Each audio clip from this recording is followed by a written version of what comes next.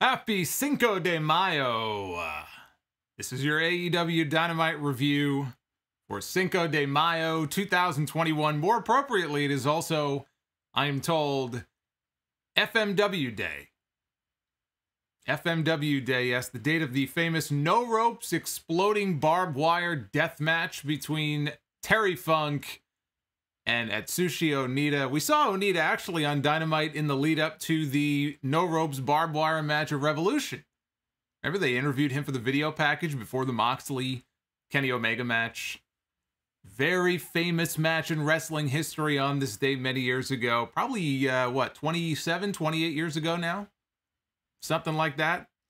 Very appropriate for the first blood and guts match in AEW history to be taking place on the very same date. This is your Dynamite review, blood and guts style. I am the Solomonster. Thank you for choosing me for your Dynamite review coverage.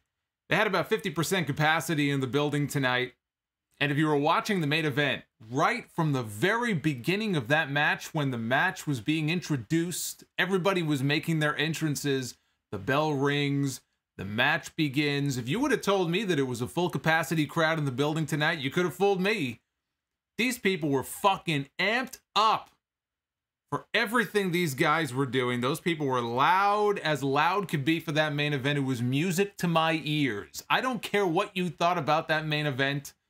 If you loved it, if you hated it, if you're kind of in the middle on it, if you were disappointed in the ending, which I know some of you were, so was I. I'll tell you why in a second, but wherever you fall on the spectrum, you gotta say one thing. It is a beautiful thing to hear a loud, passionate crowd of people, and not 500 people, 1,000 people, but to hear a packed audience like that going nuts for anything. Music to my ears. That was probably my favorite thing of the evening. Was hearing that crowd reaction. It was infectious. I don't see how it couldn't get you amped up for what you were seeing. A very bloody affair, which I think is really what separates this match that we saw tonight in the main event from the War Games matches that we have had in NXT.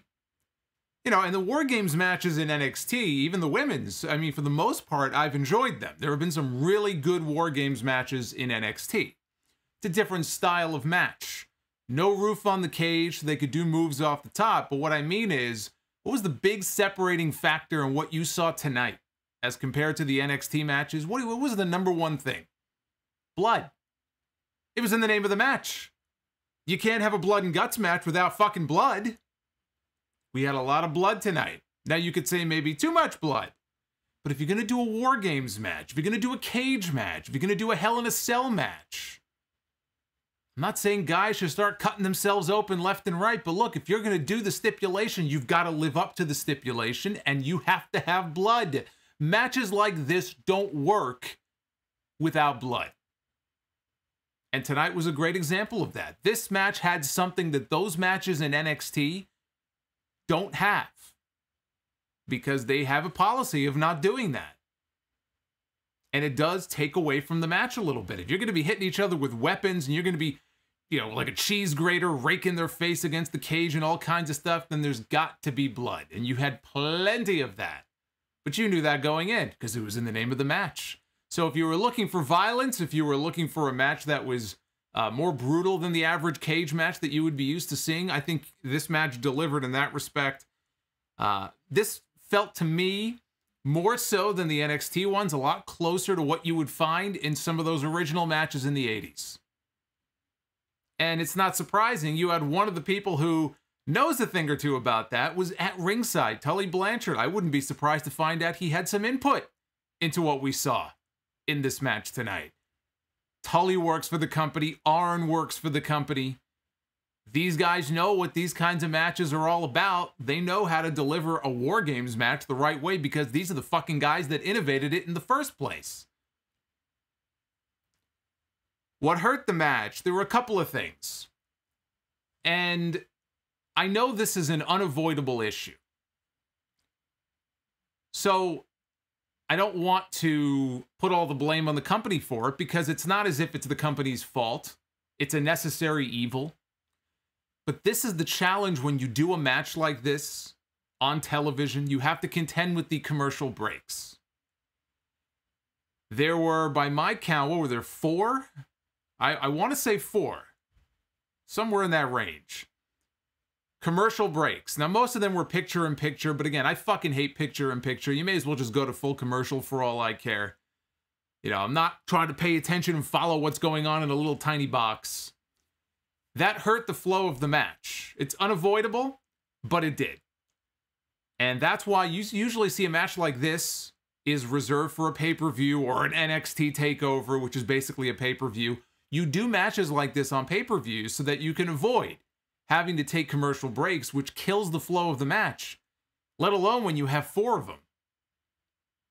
So even though I don't blame AEW for that, it did hurt the match because of the constant ad breaks back and forth. It just takes you out of it. And then they come back, and before you know it, they're right back to break again. But we got to talk about that finish. And I'm going to go into all the details later on. I don't want to blow it all right now. But as far as the ending of the match, because there's going to be a lot of talk about this. I think this is going to be a very polarizing finish to this match. I said coming into this show tonight that the Pinnacle had to walk away with the victory. The Pinnacle is the newer faction that needs to be established. The Inner Circle have already been around for over a year. They've been around since day 1. Well over a year and a half. They were heels, now they're baby faces. The Inner Circle is already an established faction. The Pinnacle is brand new. And you're going to build to this big match and have the Pinnacle lose? I don't think so. So the Pinnacle winning was the only outcome in this match that made sense. And that's what we got tonight. The heels won, as they should have. The way in which they won, even though you had a top on the cage, the action did spill outside. We ended up with Jericho and MJF on top. And it built to this big spot at the very end where MJF shoved Chris Jericho off the top of the cage and he took a big fall, about 10 feet or so, 10 or 12 feet, off the top of the cage, down through a gimmicked portion of the stage. Gimmicked to the point where it was made to look like those metal grates, but it was clearly cardboard. Now, I'm not saying that Chris Jericho should take a bump off the top of the cage through an actual metal grate, although I'm sure that's something Darby Allin would do in a heartbeat. I'm going to talk about his fucking dumbass a little bit later on in the show. For the love of God, if you know that you are setting up a spot like that and you've got cardboard, why do you shoot it head on? Why is the camera right there on top of the action shooting what is so obviously going to look like a fake, phony, ridiculous-looking, weak spot? I'm not going to put this in the category of the big botch at the end of Revolution. This was not a botch. This was bad judgment. There is a way that you can shoot this without making it look so underwhelming. They didn't do that. So I'm watching this thinking, man, he's going to take this big bump off the top of the cage, this big devastating thing. Maybe now it's going to be a big injury angle for Jericho. And he falls on top of some boxes. And it just takes you out of the moment. That is AEW. So I don't blame AEW for the commercials, but I do blame AEW for their judgment in shooting that final scene, that final spot, the way that they did. The match was already over at that point. The Inner Circle had surrendered to try to save Jericho. MJF, being the dick that he is, shoved him off anyway. That was the idea behind the finish, and I loved it because MJF is an asshole. He's exactly the kind of person who would do something like that. But you've got to do a better job. Use your head when you're going to shoot a spot like that. It looks so ridiculous. And it took me out of the moment. That would be my biggest complaint about that main event. The action from bell to bell and everything going on inside the two rings, I loved. It was pure chaos. I wasn't watching it for some kind of technical masterpiece. I was watching it to see guys bleed and beat the fuck out of each other. And that's what we got. But you can't, I don't think you can judge this match without factoring in the way in which that finish was shot. So we're going to talk about the entire match. We're going to talk about the entire show. Who won, who lost. They've set up a lot of matches going forward, not only for next week, but for Double or Nothing coming up on May 30th. we now have a much clearer picture of the pay-per-view and who's going to be challenging for what championship. But before we get into all of that, let me again thank all of you for tuning in tonight to your Dynamite stream, as we do each and every Wednesday night here on the channel. And if you would be so kind, please do hit that like button, hit that thumbs up, and if you are not a subscriber, hit that subscribe button. That way, when more content goes up, you will be notified, and you can join us live each and every week for all the good fun that we're having. You'll see Super Chats popping up on your screen here. There's Crying Big Show. Ah, he was crying over the way they shot that finish. Super Chats are open. I'm sure you guys are going to have a lot to say about this War Games match. Go ahead and send in those Super Chats. I'm going to read each and every comment and question that you send in to me before the night is over. And when you do so, you support the channel at the same time. If you join and become a channel member, that's awesome. That's another way to support the channel. Just hit that join button down below. So I thank you. And before we get into everything that happened here on the show tonight, there was some news earlier on today. Tony Khan, who I guess has his weekly segment on Busted Open Radio every Wednesday before Dynamite, he was on Busted Open, and he announced that Double or Nothing on May 30th, the big pay-per-view coming up, is going to be taking place in front of a full capacity crowd outdoors at Daly's Place. This will be the first full capacity AEW crowd in Daly's Place since pre-pandemic, and really the first full capacity AEW crowd of any kind since the beginning of the pandemic, since whatever that show was in mid-March of last year before everything just went straight to hell. That's probably around 5,500 people. They are outdoors, so, I guess that's a good thing.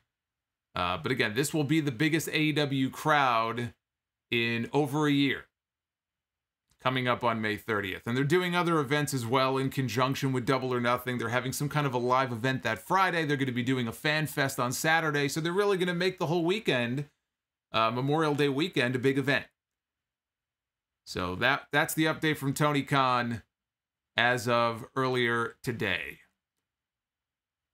Shout out to Steve Mello for his wonderful work that he does here on the layouts every week. I told him, I said, I want some blood. We're doing blood and guts. I want some, pretend it's Halloween. I want some blood. So he gave us blood and guts. So everybody, give a cheers beer emoji in the chat for Steve Mello. Thank you to him for all of his help. Dynamite opened with Kenny Omega, the AEW champion, among many other titles he holds, and Michael Nakazawa against Jon Moxley and Eddie Kingston. All of the matches, with the exception of that Blood and Guts main event tonight, were pre-taped. These matches that you saw in the first hour of Dynamite tonight did not take place tonight live. The second hour was live. The first hour was not.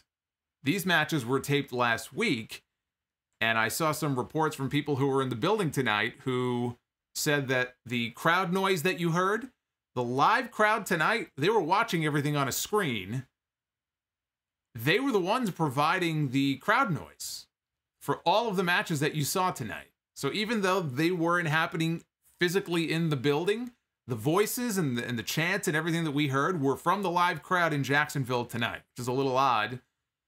But apparently that's how they decided to work things. They did have two rings side by side for all of these matches tonight, although each match was only in one ring until the main event.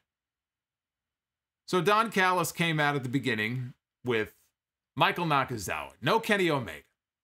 And he said that Kenny Omega was not there tonight, so Michael Nakazawa would go into this match and he would go it alone, which was news to Nakazawa. Moxley and Eddie Kingston, they come out of the crowd to make their entrance. They get jumped from behind by Kenny Omega, who attacks with his AEW title belt. Omega and Nakazawa, they're beating down Eddie Kingston in the ring until Moxley runs in to even the odds. Moxley and Kingston, they brought the fight out to the floor. They sent the opposition into the barricades. Back in the ring, they double-teamed Nakazawa. So the referee was distracted at one point. Nakazawa hit a low blow on Kingston. Omega isolated Kingston in the corner, hit a Kotaro Crusher for a near fall. Kingston avoided a moonsault, hit a running clothesline, got the hot tag to Jon Moxley. And in comes the IWGP United States Champion, preparing for his big title defense next week. Shout out to Lou Rivera, who just joined the channel and became a Sound Off superstar. Lou, I salute you. Thank you, good sir. Welcome to the family. So Moxley comes in. He's teeing off on Nakazawa. Nakazawa fires up, and he rips off his shirt, or he takes his shirt off, but he was folded up like an accordion, German suplex, pile driver. Omega breaks up the fall. Moxley applies the rear naked choke as Eddie Kingston is running interference. Kingston then offers Kenny Omega the chance to come on in. You want to save your boy? Now's your chance. And Omega says, you know what? He thinks better of it. He walks away. Kingston and Omega, they hit a clothesline into a half-and-half suplex for the win. Out come the Young Bucks. I don't know what Matt Jackson was doing. He was wearing a bathing suit. Somehow he ended up with all of his clothes off, except the bathing suit. Nick Jackson looked dressed like a normal person. Well, semi-normal person. He's got the earring and everything. So the Young Bucks come out. They're on stage. They're providing the distraction. The Good Brothers attack Moxley and Kingston from behind. They hit the Magic Killer. Young Bucks are in the ring now with super kicks. Kenny Omega drops Eddie Kingston with the one-winged angel. So it looks to be Jon Moxley and Eddie Kingston very likely going to challenge the Young Bucks for the AEW Tag Team titles at Double or Nothing at the end of the month. We already know one match that's official.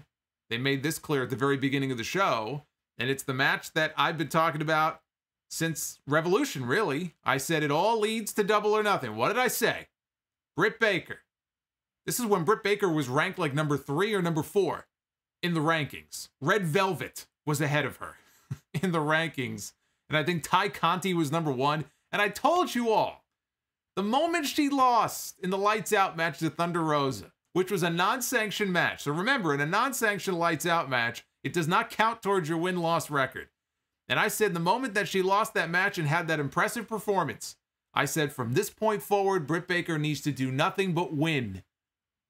That's all she needs to do. All I do is win. That should be her theme song. And Ty Conti will challenge for the championship on television at some point, and she'll lose.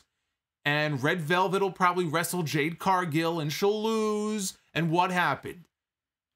What happened? Red Velvet wrestled Jade Cargill, and she lost. Ty Conti wrestled Hikaru Shida, and she lost. And look where we are.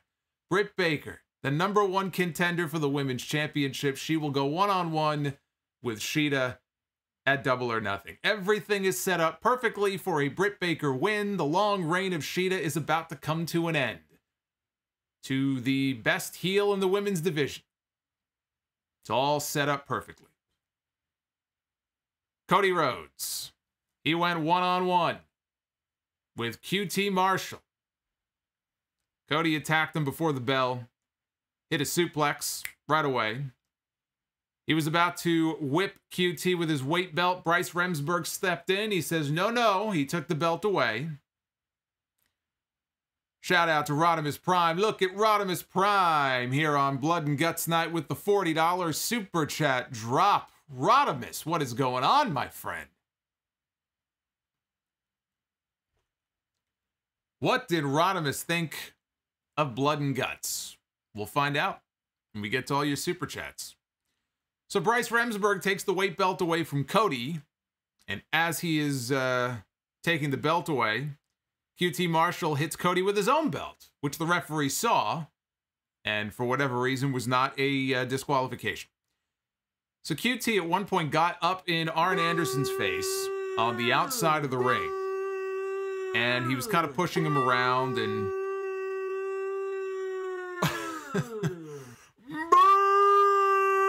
it is the Mantar $75 super chat from Jared. You know, that scares the shit out of me every single time it goes off, because I start hearing it and I'm thinking there's like a cat dying outside my window, and I want to stop the stream so I could go help this wounded animal outside my window. And then I look at my screen and I see my friggin' face going brrr, and I realize it's not a cat. It's half man, half tar. Thank you, Jared. Thank you for scaring the crap out of me. Fucking dying animal outside my window. I'm gonna go put the thing out of its misery. Holy shit. So Arn Anderson, he don't take none of this. You're not gonna put your hands on Double A. He rears back. He nails QT with a shot. And the referees have to come and they have to separate them. And Arn Anderson is ejected from ringside. So off goes Arn. He's taken away. So we move ahead. Cody and QT firing away on each other with right hands. Cody goes for a sunset flip. And he partially pulled down QT's trunks. Thankfully, this match was taped. And this was not live. So we had a little video distortion. You know, crack kills. We don't need to be seeing that. Not from Uncle QT here. Cody goes to the top rope. He hits a moonsault for a near fall. Goes for a disaster kick and a Cody cutter, but he falls right into a crossroads. He eats his own move. And he kicks out. He no-sold his own finish. Cody kicks out. Marshall picks Cody up for a buckle bomb. Sets him up for a tombstone pile driver, and they do. And I love this spot. Undertaker did this a few times. In fact, Undertaker did this in a match once with Steve Austin. At the Cold Day in Hell. No, was it Cold Day in Hell? Yes, it was. It was the Cold Day in Hell. In Your House pay-per-view. The things I remember and the things I don't are just weird. May of 1997. One of the better matches that Austin and Undertaker, I thought, had with each other. I love that spot. Undertaker picks him up for a tombstone, falls backwards. Now Austin's got him in position for a tombstone. He falls backwards. They did that spot here. Ultimately, Cody dropped him for a tombstone. QT kicked out. Somewhere in here, Cody got busted open. We got a lot of blood on this show. Not just in the main event, but here as well. Cody got cut under the eye. I didn't see how it happened.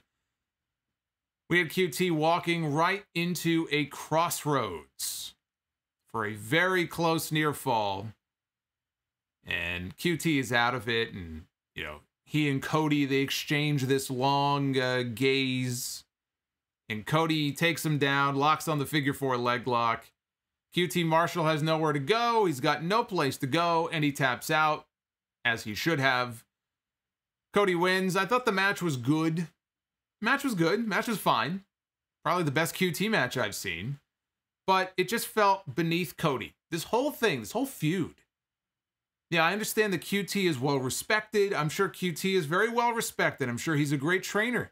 And he's perfectly fine as a worker.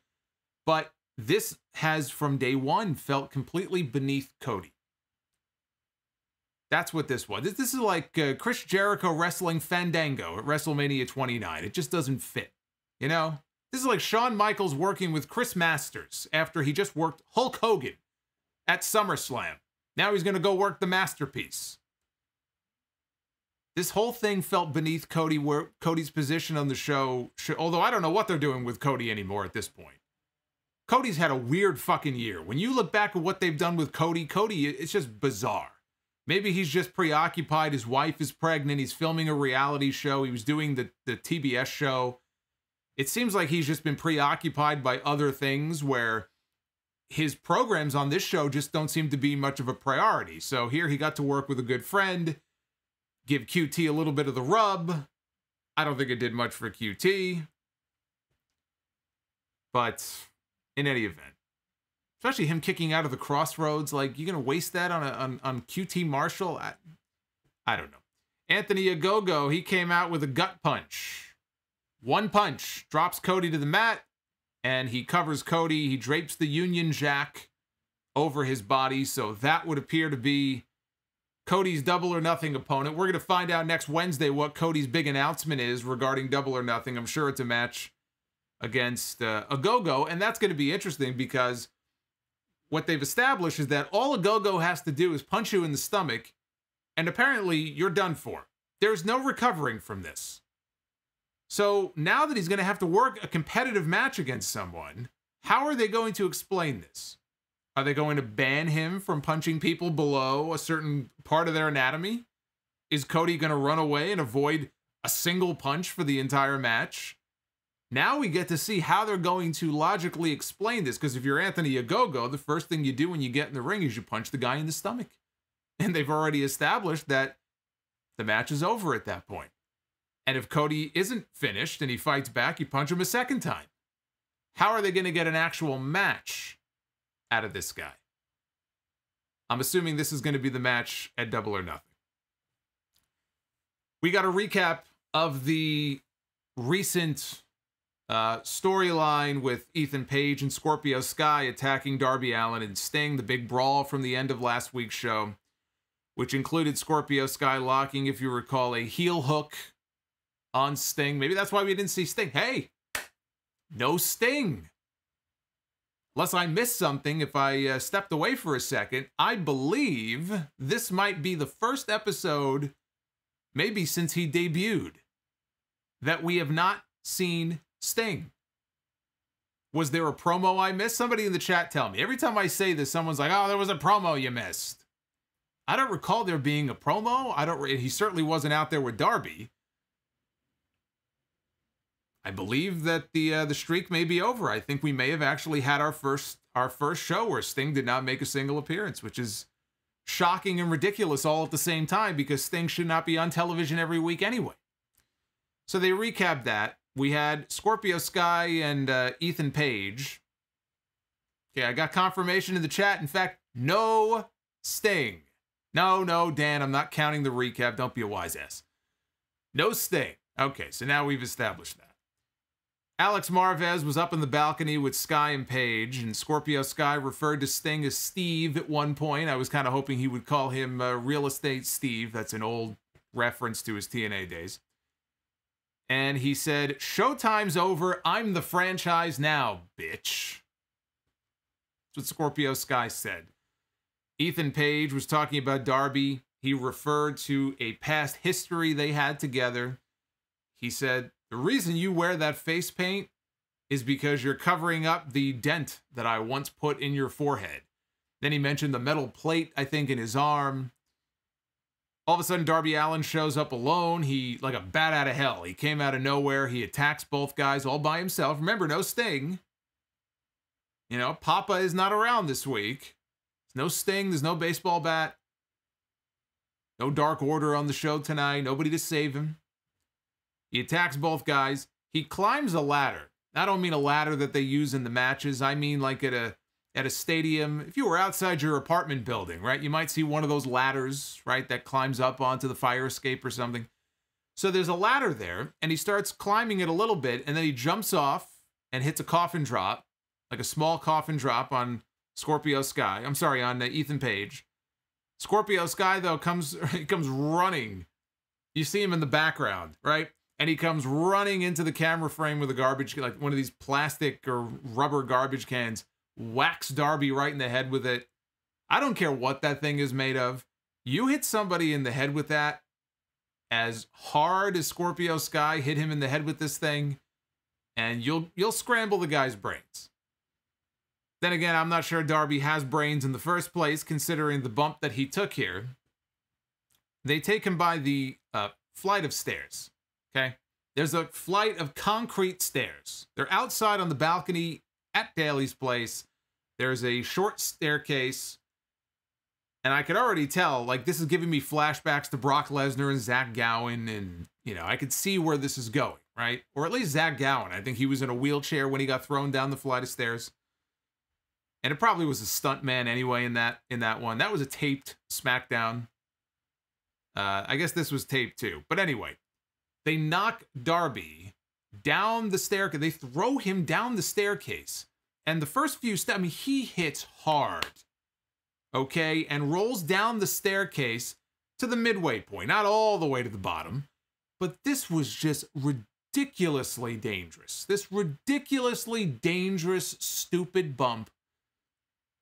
I mean, it really is dumb. This guy is one of your top stars, right? He's actually proven to be the closest thing to a ratings mover, a consistent ratings draw on this show for them. He is their champion. He is their second biggest champion in the company. And you have him, you know, whoever's idea it is, taking bumps like this, and you're so close to the pay-per-view, He's got a match next week. I wouldn't leave anything to chance. He's one of the last people that you can ill afford to lose right now. Omega would be number one because he's the champ. And remember, Omega a few months ago had a torn, I think, rotator cuff or a torn labrum in his shoulder. Didn't have surgery. He's just been working through it. You can ill afford to lose someone like Darby Allin right now. This was such a ridiculously just stupid bump. It looked brutal. So, I mean, it served its purpose. But you got to ask yourself, is the risk worth the reward? I say no. This man is out of his mind. And whoever okayed that is also out of their mind. Britt Baker, you are number one contender. One-on-one against Julia Hart, making her Dynamite debut. Don't know much about Julia Hart. Actually, don't know anything about Julia Hart. This is my first time seeing her as well. Very short. This went maybe a minute. Britt hit the air raid crash, and she pulled Julia's head off the mat like a good heel. Didn't want to win with that. She wanted to win with her move. So she got the glove from Rebel, not Reba. They're putting that in the artwork now for the pay-per-view. I don't know if you noticed that. When they showed the graphic for Shida against Britt Baker, it showed Rebel, and it said Rebel, and then in parentheses, not Reba. So that's part of her gimmick now. Handed her the glove, and Britt put the glove on, put Lockjaw on, and that was it. Julia tapped out. We had a Technique by Taz segment. This is a segment where he voices over this minute-long video package on an opponent for one of his men and evaluates their weaknesses. I like this. Simple, sports-like. One of the few sports-like elements that they actually did incorporate into the show when they do stuff like this. I know that's one of the major complaints I hear from people who don't like AEW. I thought it was going to be more sports-oriented, and now I got to watch Orange Cassidy, and I got to watch Marco Stunt. Where's the sports-oriented stuff? Well, here it is. It's segments like this. Technique with Taz. He's talking about Christian Cage and the flaws in his frog splash and the flaws in his kill switch. It's probably going to be Christian and, I would guess Christian and Ricky Starks would be the match. That's the match I'm hoping for. Cage against Starks. Christian, that is, not Brian. We're not there yet. We're not yet at the point of the breakup of Team Taz, although it feels like it's coming. So this was short and to the point, and I liked it. Then we had a four-way match to determine who would challenge the Young Bucks next week on Dynamite for the AEW Tag Team titles. But before I do that, I want to remind all of you, because I know some of you took advantage of this last week. Real quick reminder here. You got until May 24th. You only got a few more weeks left. I want you guys, forget what that says. It is no longer a 30-day free trial. It is 3 free months of Amazon Music. All you have to do is use our link. GetAmazonMusic.com/Solomonster. That is the new offer, but it's only good until May 24th. So if you want to sample the service free for 3 months, that's 90 days. You know what happens in 90 days when somebody gets shit canned from WWE, unless their name is Andrade? You gotta wait 90 days before you can go work somewhere else. You know, if one of those released WWE people were listening to this stream right now, they would see that and go, oh, I know how I'm gonna spend my 90 days. I'm gonna sign up with Solomonster's code because they're smart. So take advantage. Be like them. GetAmazonMusic.com/Solomonster. And yes, that is true. That offer is open to any of the released WWE talents who need something to listen to until they can go find work somewhere else. Consider it a gift from me. We had SCU, Jurassic Express, Varsity Blondes, and the Acclaimed. 4-way match, not elimination style, but it is a 4-way match to determine the #1 contenders for the tag titles. Kazarian and Jungle Boy, they started things off. Traded pinfall attempts. The Acclaimed, they were in control for a while. They cut off Chris Daniels in their corner. Luchasaurus tagged in, and he was taking everybody out. He took out both members of the Acclaimed. He hit choke slams on Brian Pillman Jr., who we're going to see on television tomorrow night. Big premiere, Season 3, Dark Side of the Ring. First episode, two-parter, Brian Pillman. I know they talked to his son, so we'll get to see him on Vice tomorrow night. So he took a choke slam. Garrison got choke slammed onto Pillman. Kazarian entered the ring. He got choke slammed onto Pillman and Garrison, who at this point now were on the outside. This was a very sloppy looking choke slam. This did not look good. Kazarian is lucky he didn't crash and burn on the ground, but they caught him, barely. Jungle Boy tagged in. He hit stereo Death Valley drivers on the Acclaimed with Luchasaurus. So they covered Anthony Bowens. Daniels broke up the pin. Pillman and Jungle Boy were the legal men. Jungle Boy climbed up to the top rope, and Chris Daniels crotched him on the ropes. Luchasaurus dragged Daniels to the floor. Kazarian entered, knocked down Jungle Boy. This led to SCU hitting a pile driver on Pillman, with Daniels coming off the top at the same time for the best moonsault ever. And they get the win. SCU will challenge the Bucks next Wednesday for the tag team titles. I thought this was good. I wouldn't go, I wouldn't go gaga over it. It was good. Nothing more. It served its purpose. The problem with this match is the outcome here was never in doubt. You knew exactly who was going to win. Because the next time that Daniels and Kazarian lose, they're done as a team. So of course they were going to win this match. And now they're going to go to Dynamite next week. And that is the beginning of the end of SCU. It's not just the beginning of the end, it's the end of the end. When they lose, that's it. The big payoff is next week. I actually don't think they pushed that angle as hard as they should have. Yeah, the announcers may have mentioned it once, but this is something like it's on them to really make this out to be a big deal. Even though SCU is not, they're not one of the big teams anymore in AEW. They were at the beginning and they've been overshadowed by other teams. They've really been on the back burner for a while. From the moment they announced this, I said this last week, when Kazarian confronted Daniels on that Britt Baker talk show, that was on, I think, an episode of Dark, when he made the announcement that the next time you and I lose a match, that's it, SCU is done. They didn't even air that on, maybe a replay, they put that on Dynamite, but that segment didn't air on Dynamite. That was in December. It's been months and barely a mention on television of the fact that these guys have been undefeated for the last 4 months, and the next match they lose, they're done as a team. Even tonight, I don't feel they pushed it as hard as they should have. So that just goes to show you that, SCU is just not a priority right now. They may as well break them up. Kazarian would be better off taking a chance and venturing out on his own. Daniels, I don't know what his plans are, if he's going to stay singles or if he's going to kind of fade off into the sunset and do more things behind the scenes. I don't know what his plans are. They really didn't push this story as hard as they should have going into the match next week. This was one of the best parts of the show.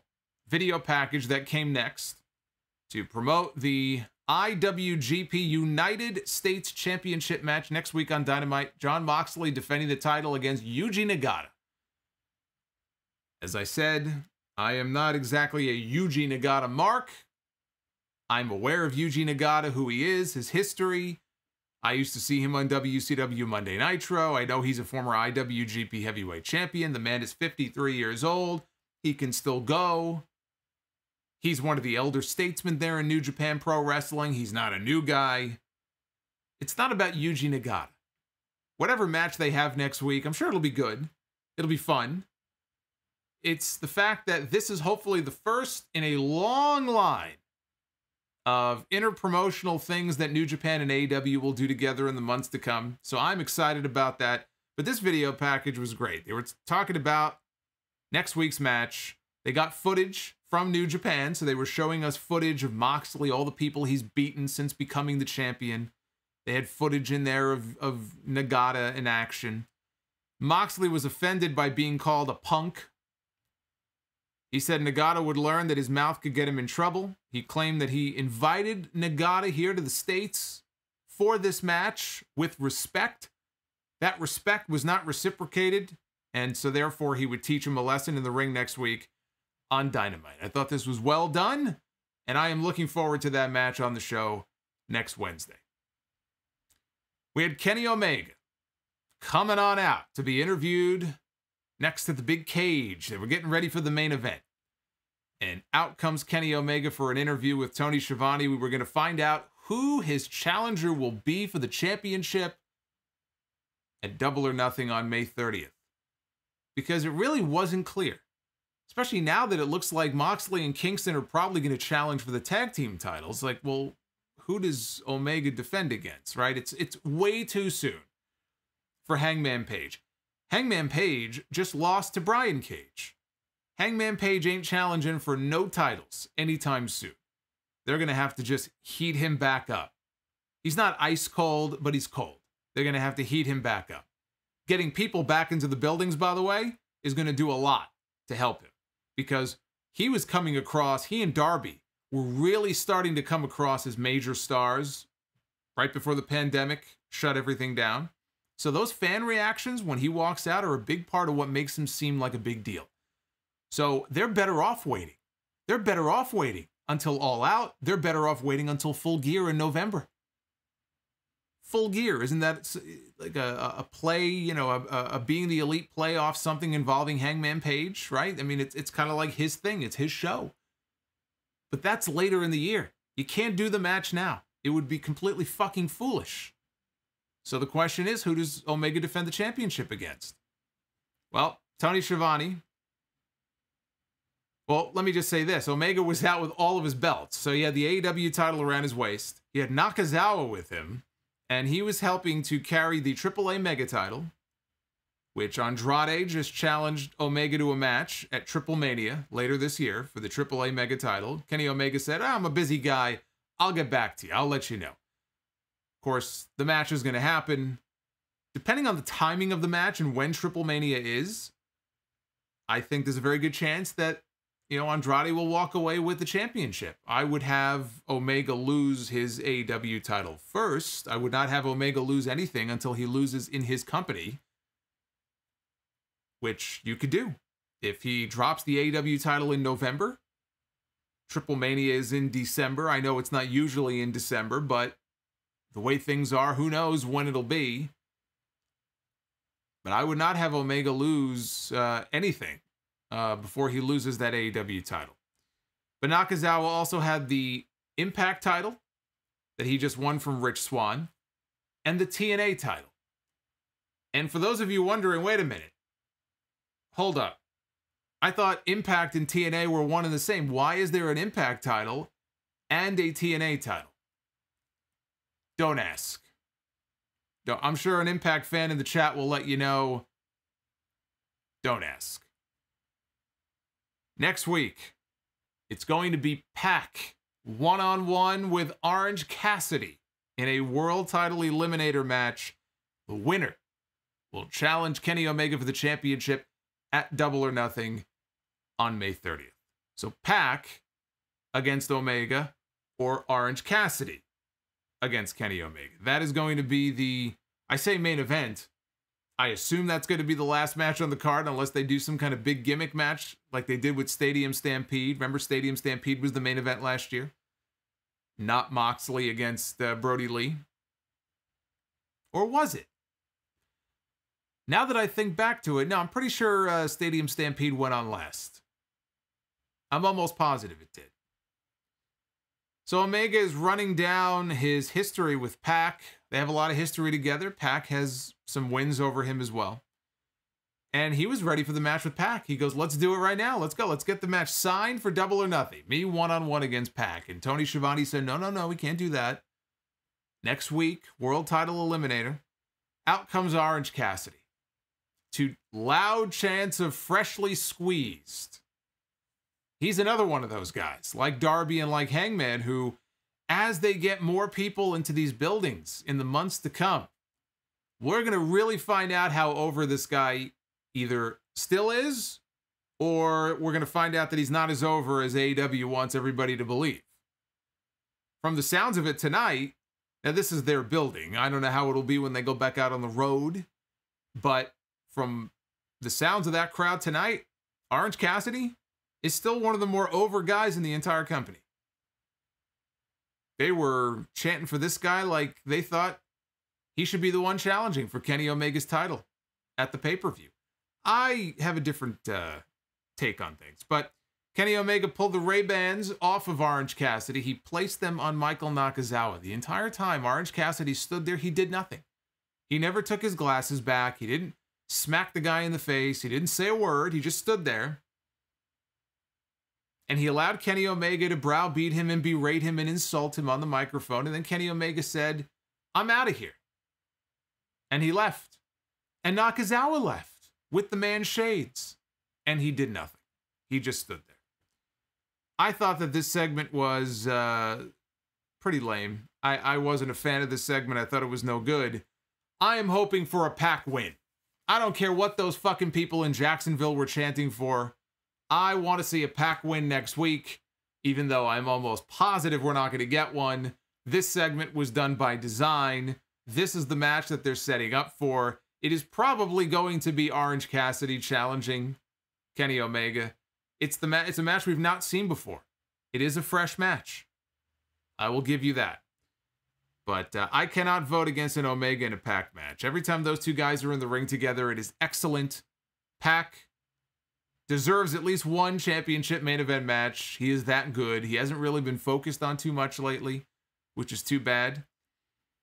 I'm hoping for a Pac Omega match.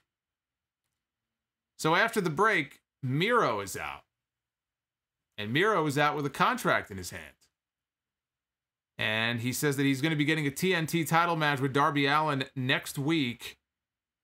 Tony Schiavone said, well, pending his medical condition, if he's cleared, if he's able to compete, otherwise he may have to forfeit the title. And Miro said, no, I don't want any forfeits. I don't want to be handed the championship, nothing like that. He says, even if Darby can't go, I want him anyway.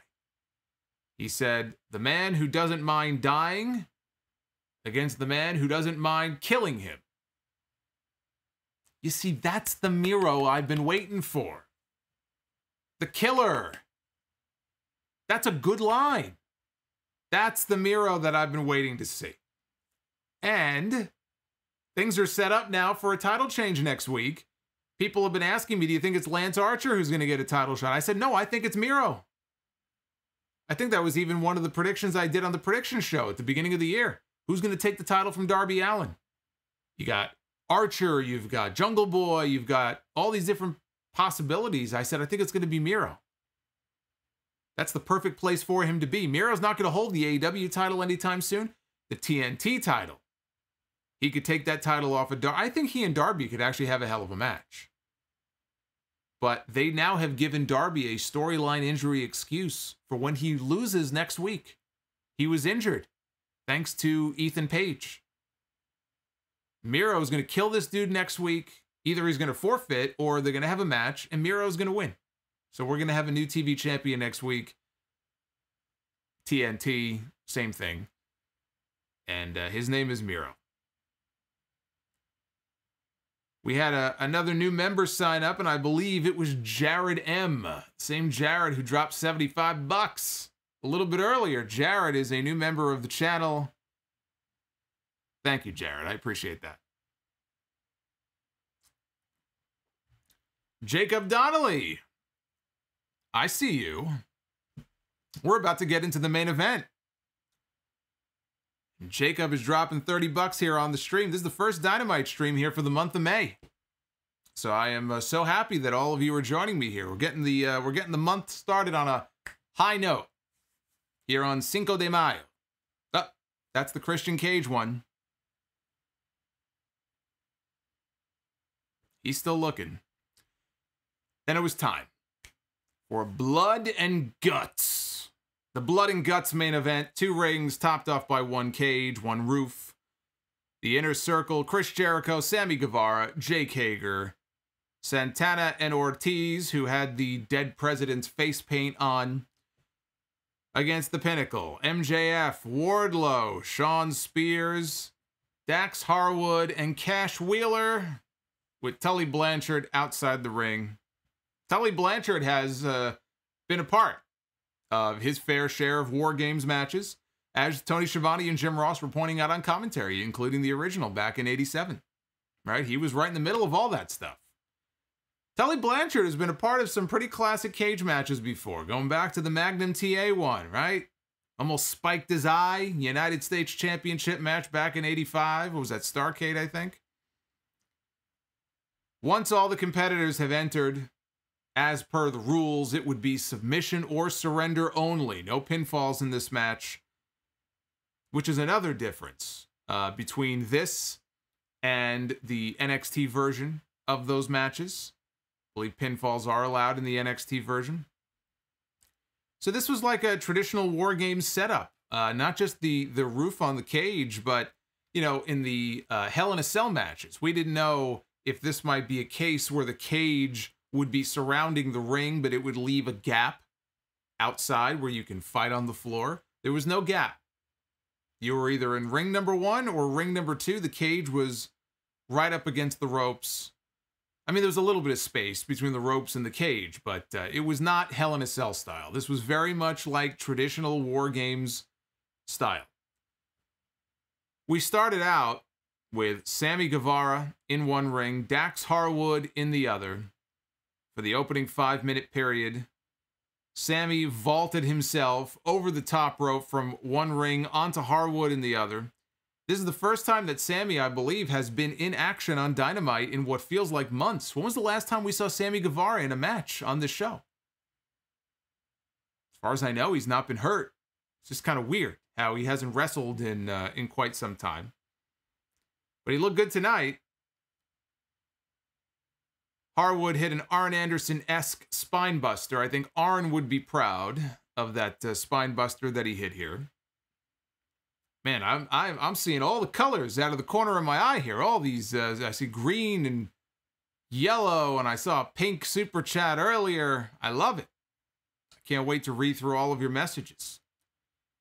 Before I came on the air in the chat, I saw a lot of divided opinion about this match. This is going to be a very polarizing match. My guess is most people will have a positive view of the match, more than negative. But clearly there is a lot of divided opinion about this main event tonight.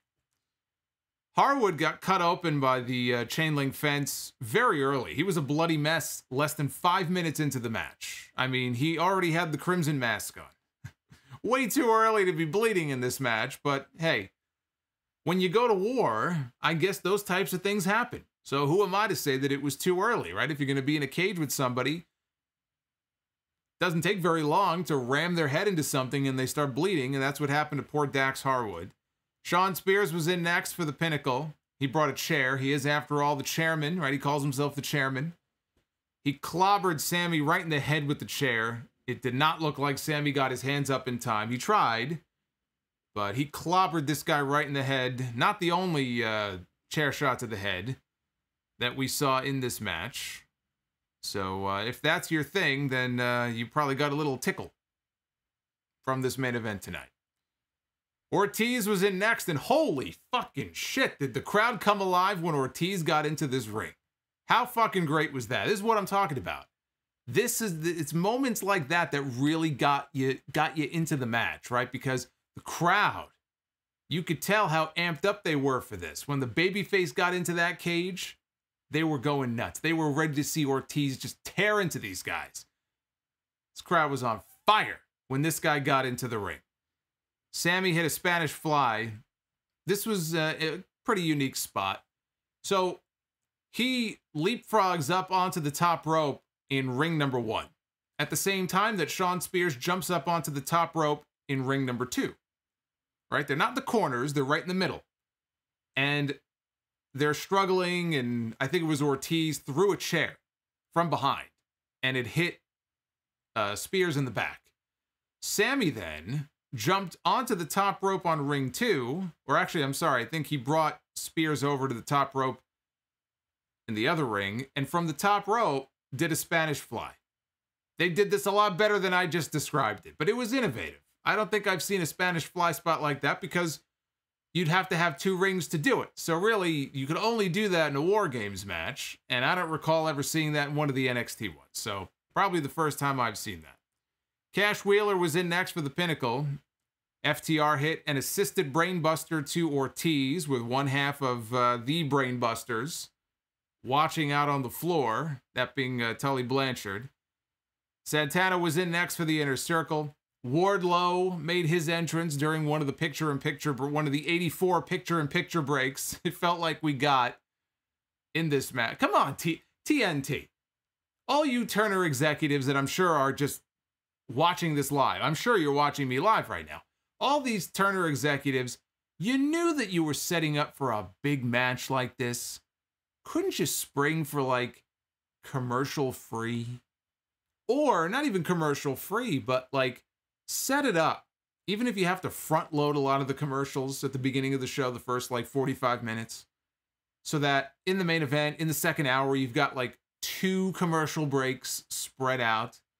Even WWE has done that with some of the NXT shows, right? The first hour is commercial free. Then again, I mean, this is probably exactly what they were hoping for.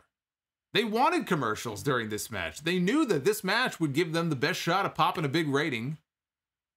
They probably were disappointed they couldn't shove more commercials into this match. Anyway, Wardlow entered during the picture-in-picture. So they come back from break, and Jake Hager is in, and he's running wild like a big bull. He's just splashing guys in one corner, splashing guys in another corner. He hits a Vader bomb, a Hager bomb. It's a Vader bomb. Hits a Vader bomb to Wheeler. Ankle lock to Spears. But of course, all 10 men need to be in first because you can't get a submission if not everybody has entered the match. And then look who locks eyes with Jake Hager from across the other ring. It is Wardlow. And the 2 big men lock eyes. I thought they were going to embrace in the middle of the ring in a passionate embrace. There were some weird overtones between the 2 of them during some of those segments. If you remember Wardlow and Hager when they were doing it was actually, comedy-wise, I actually enjoyed the stuff involving the 2 of them. But that was when MJF was in the Inner Circle. Wardlow instead comes into the other ring, and both guys start to slug it out. MJF is the final man in the ring, in the match, for the Pinnacle, because of course he is. Of course he was always going to be last, and Tony Schiavone pointed that out. Tony Schiavone really plays up the fact that he does not like MJF on commentary.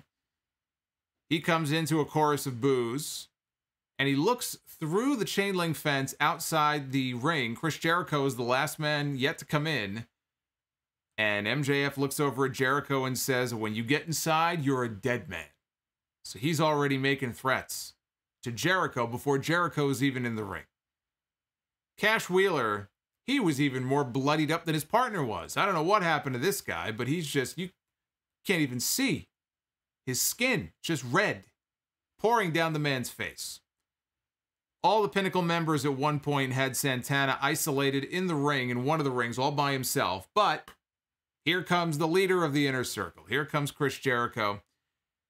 And now we have all the Pinnacle members in one ring. We have all of the Inner Circle members in the other ring. The bell rings. It is now officially submission or surrender. Now the match is officially underway. And both teams are building up steam, and they both come to the center of the ring, and it's like two warring factions, right? And they meet right in the middle, and they start going at it. Jericho had the baseball bat. He had Floyd in the ring with him. He starts teeing off on guys with it. We have another fucking commercial. We come back, and the Inner Circle hits an assisted spike pile driver to Cash Wheeler on the exposed canvas. During the commercial, they had ripped up part of the mat in one of the rings in the corner, so they exposed the wooden boards underneath, and they spiked him headfirst right down on top of it. Sammy Guevara in the other ring, he goes coast to coast on Shawn Spears, who is hung upside down in the corner, hits the coast to coast, drop kicks a chair right back into Spears' face. That pretty much took care of Shawn Spears. MJF is busted open. Santana spikes him in the forehead with a fork, and then he licks the blood off the fork.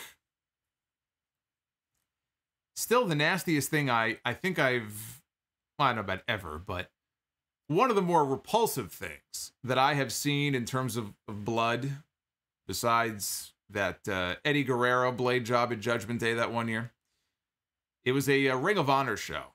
This is back during the, oh God, what was the name of the faction that Jimmy Jacobs had? The Fallen or whatever it was. Seth Rollins, back when he was Tyler Black, he was Age of the Fall, or Age of the Fall. Age of the Fall. They had one of the Briscoes, I think it was Jay Briscoe, strung up, upside down, bleeding like a stuck pig, hanging above the ring. And Jimmy Jacobs stood underneath this guy and let the blood drip all over him as he was cutting his promo. And if I remember, he looked up, he opened his mouth so the blood would drip in his mouth. You gotta be a real sick fuck to do something like that. This wasn't quite Jimmy Jacobs level here, but even still, taking a fork to somebody and then licking the blood off, the man is a savage. So Wardlow had a chance here to shine for a little bit. He was fighting off members all by himself. He was, fighting off all the baby faces, going after Hager. They took him down with some weapon shots. We had another fucking break. This one felt like it came 90 seconds after the last one. So, again, it's not so much an issue of commercials. You got to take ads. I get it. I do the same thing. Except it's a little bit different on a podcast. It's not in the middle of a main event match, but even still, I get it. But just space them out a little bit differently. It felt like as the match went on, the breaks got closer and closer and closer. I don't know if that's AEW. I don't know if that's TNT that's responsible. Probably TNT for where the ads go. But I'm like, man, Excalibur was like, we promise this is the last one. Even he knew. He's like, we promise you, we're going to take our last break here. So they go to commercial one last time. We come back and MJF has escaped the cage. They got possession of the key from Bryce Remsburg and they beat up Bryce Remsburg and MJF got out of the cage. He climbed up to the top. We see Chris Jericho climbing up after him. So Chris Jericho follows him to the top of the cage. MJF is up there. He's bloody. He's battered. He's begging off.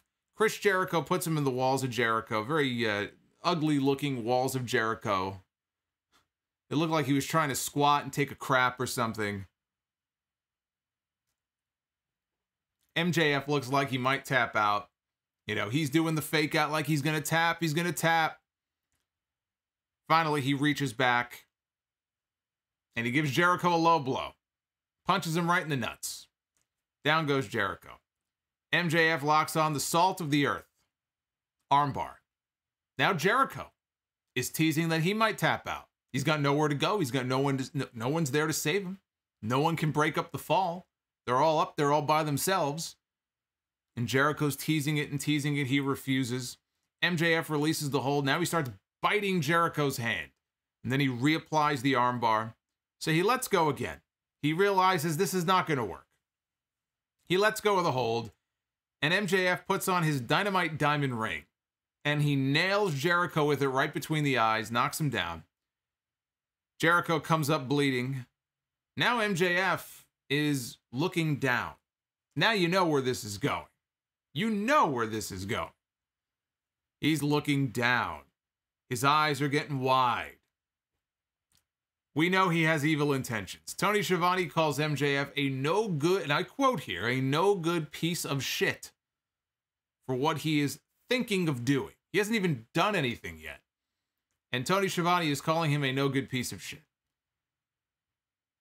So MJF is looking down at the other members of the Inner Circle who have now escaped the cage as well. And he's telling them, he goes, surrender or I'm throwing him off. Right now. Either you surrender or he's taking a fall off the top of this cage. And they're begging him, don't do it, don't do it. You can hear Sammy Guevara down below say, we surrender. And with that, the Pinnacle wins. Now, what did I say last week? This was actually the inverse of what I thought it would be. I thought it would be Jericho giving up and surrendering because the Pinnacle was about to do something really heinous to Sammy. So Jericho would surrender to save Sammy. Instead, they did the opposite, where Sammy gave up to save Jericho. which I thought was kind of interesting. So the Pinnacle wins, and I still knew exactly where this was going. And this I actually loved, the idea of it. Because they're really trying to sell, and they don't have to work very hard to do this, right? You just kind of know that MJF is a prick, but they really want you to hate him. They really want you to know this guy's an asshole. Even though they gave up and they gave him exactly what he wanted and MJF won the match, he's going to throw this guy off anyway. Now, before he did, it looked like they were stalling. I don't know what they were waiting for. I don't know why they were stalling so much. Clearly they were stalling. And again, you talk about bad camera angles. The camera zooms in on Jericho as he's talking and having a conversation with MJF.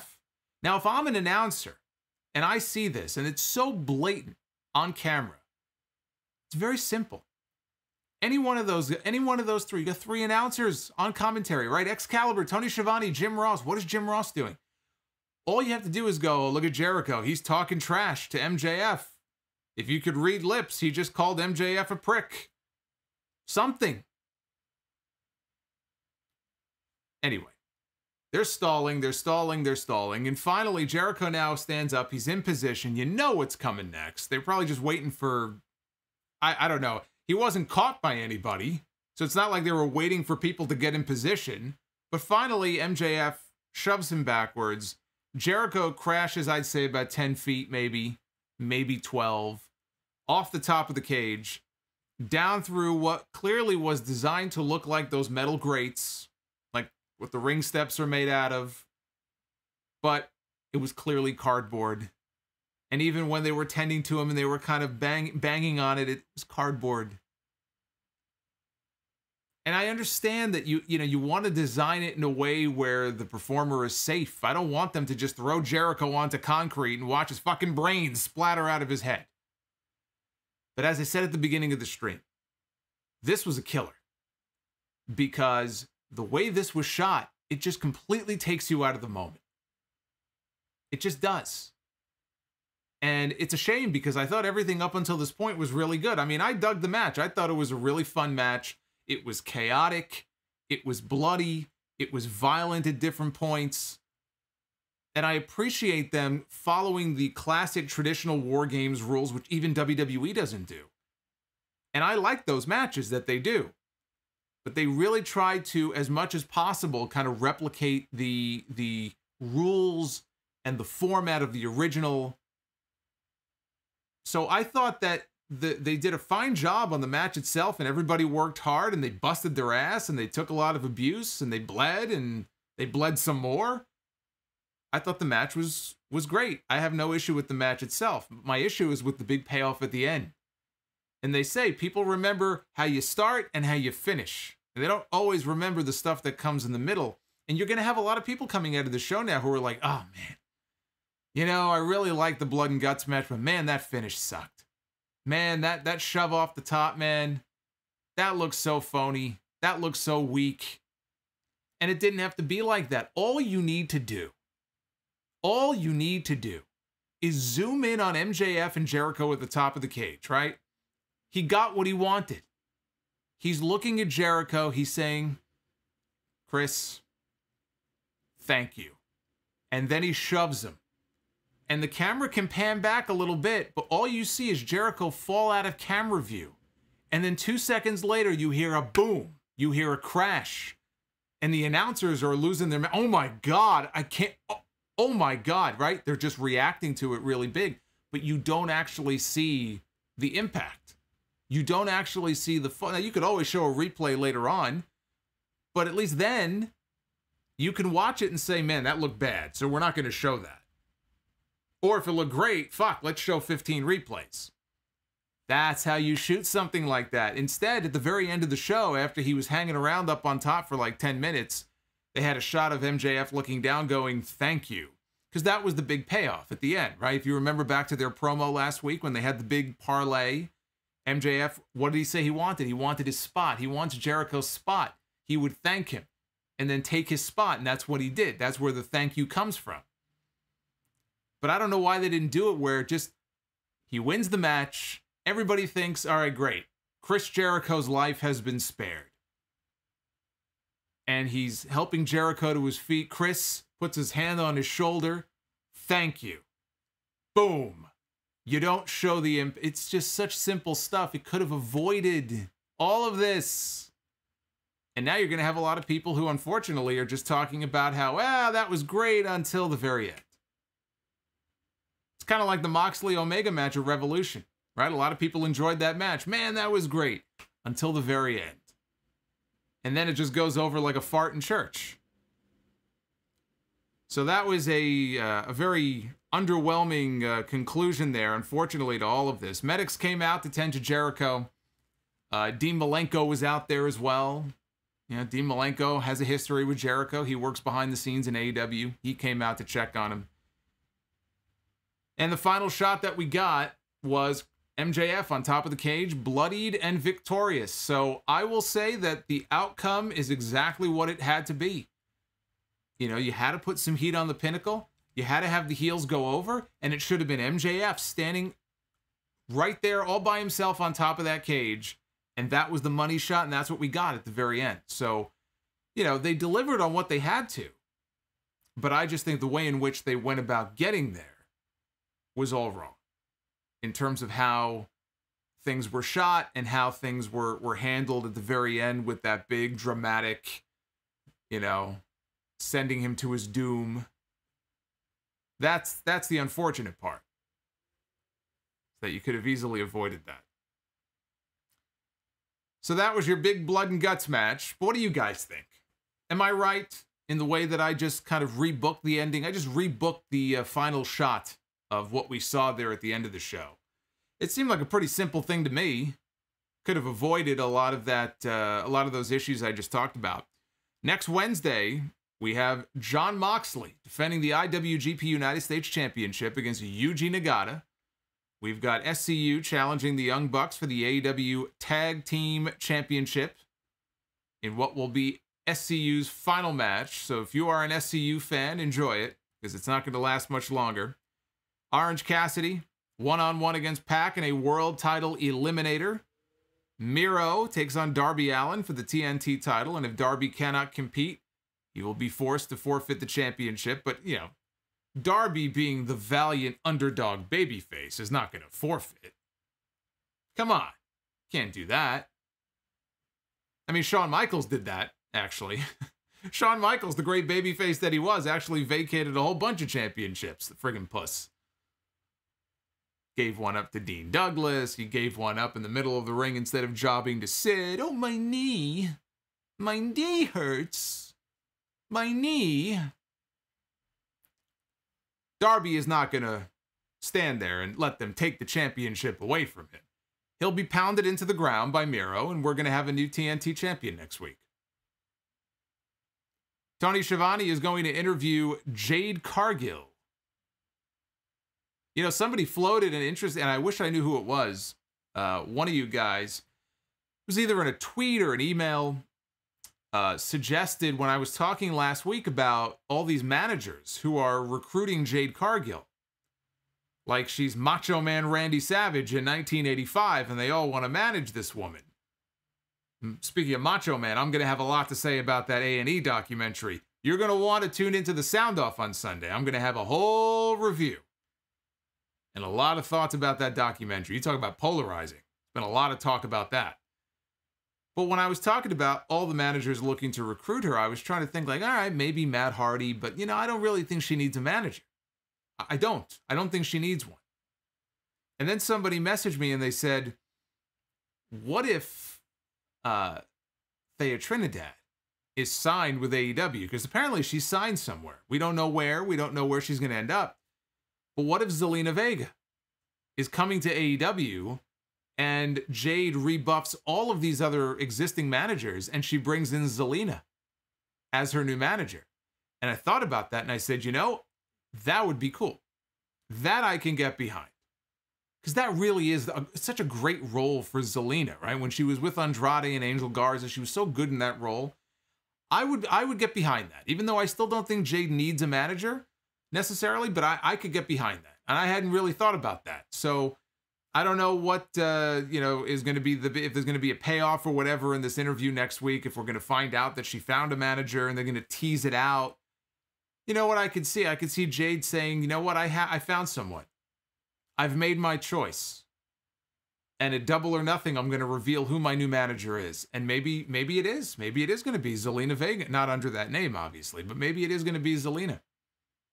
And they'll do the big reveal at the pay-per-view.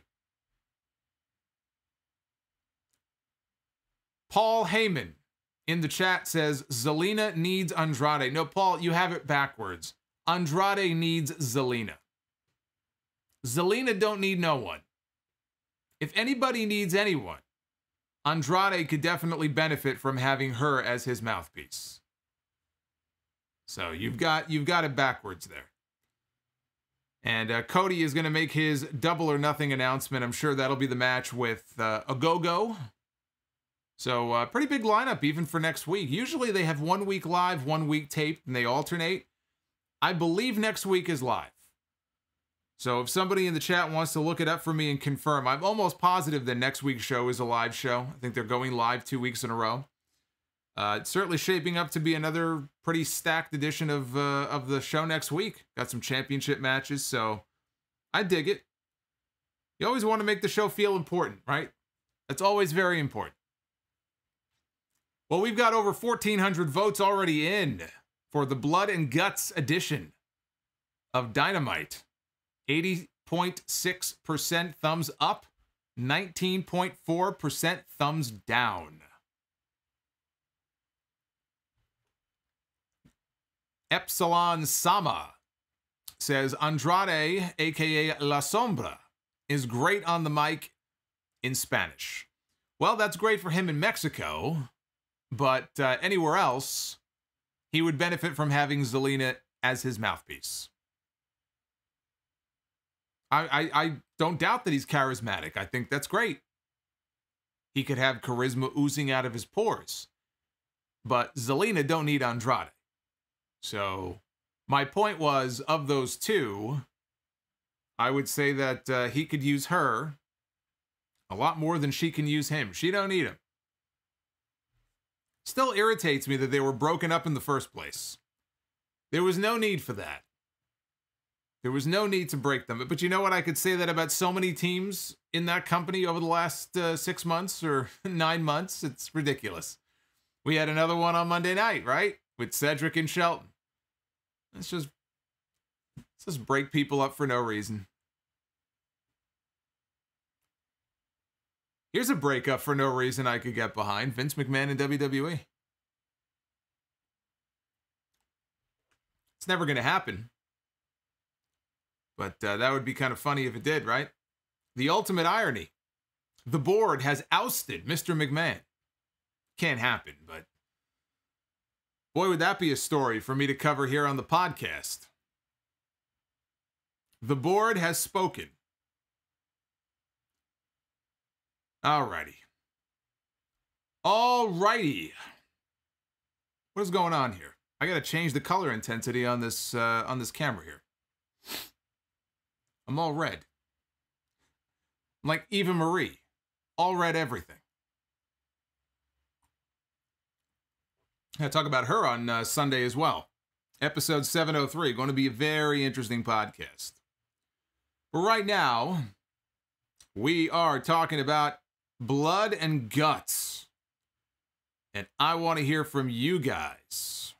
So, and we got a lot of super chats. I like it. I like it. Let's go back to Manny D. He was the first person to send in a super chat. Manny, thank you, man. Manny is a member of the channel as well. I don't know if Manny is a Sound Off superstar level tier or a legends tier. But you are a legend in my book, sir. Off Leather Wings. Off Leather Wings. Anthony, wake me up before you go a go-go. Oh, come on. Naif Al-Safar, thank you for the 10 bucks. Always good to hear from Naif each and every week. We've got I Am the Table. I am the tape. Oh, you know what? Before we even get into all your super chats, we should do ratings predictions for tomorrow. So Dynamite was down last week. I think everything was pretty much down last week on that night. Even that show, The Challenge. What is that, by the way? I hear about that every week, The Challenge. It's a reality show, I assume. What is it? I literally don't know what it is. I've never watched it. I don't know who hosts it. I don't know what the premise of the show is. I don't know why it's so popular. It's always number one. Every week in the ratings, it's always number one. I see this show. Even The Challenge was down last week because of that Biden address at 9 o'clock. So you can kind of throw that number away. This is going to be a major, major, major test for AEW because there was nothing else going on tonight. It was Cinco de Mayo. Who cares? It's not Halloween. It's not like a big, big, big, big holiday where you're going to have half their audience going out and partying. So there's no excuses. We're going to see. They've been promoting this match now for weeks. This is a pay-per-view-esque main event that they have been promoting. Right? Blood and violence and 2 rings and 1 cage. If they can't pop a big number with this show, that is not good. So they did 1.2 million a few weeks ago. Honestly, if they can't pull 1.3, I think that would be pretty disappointing. If they can't pull 1.3 million people this week on a blood and guts main event that they've been building up for a month, I would consider that to be a disappointment.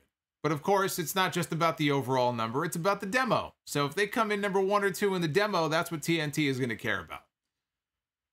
But me, I still like looking at that overall number.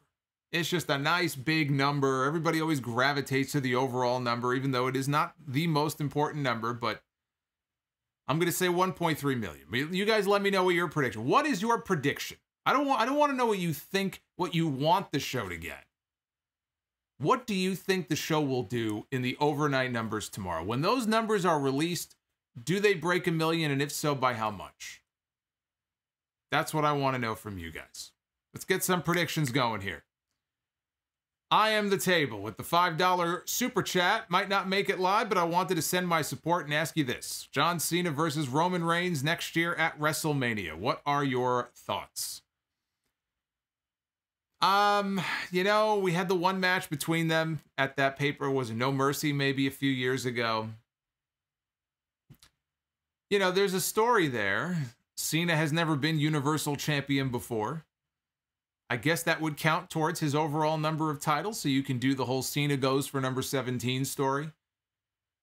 I certainly wouldn't have him win. I would not have John Cena be the one to beat Roman Reigns. If the idea is for Cena to beat Roman, then absolutely not. Absolutely not. But would that be an attraction? Of course. Of course it would be. Especially if Cena doesn't really wrestle until then, but, you know, you'd have to explain how is he getting a championship. He would have to win the Rumble or something. So is it an attraction that you can do? Yeah, but not a match where I would want Roman to lose. And now you're getting into like back-to-back WrestleManias. You will get to a point where he's got to lose. He's going to run through everybody. He's got to lose at some point. So maybe that is a good reason to do a different match where, you know, he might drop the title to somebody else full-time on the roster. Maybe he's not even the champion by WrestleMania. Maybe it's a non-title match next year between Cena and Roman. You know, then you can pretty much do whatever you want. I still wouldn't have Roman lose. Title or not, I would not have him lose that match.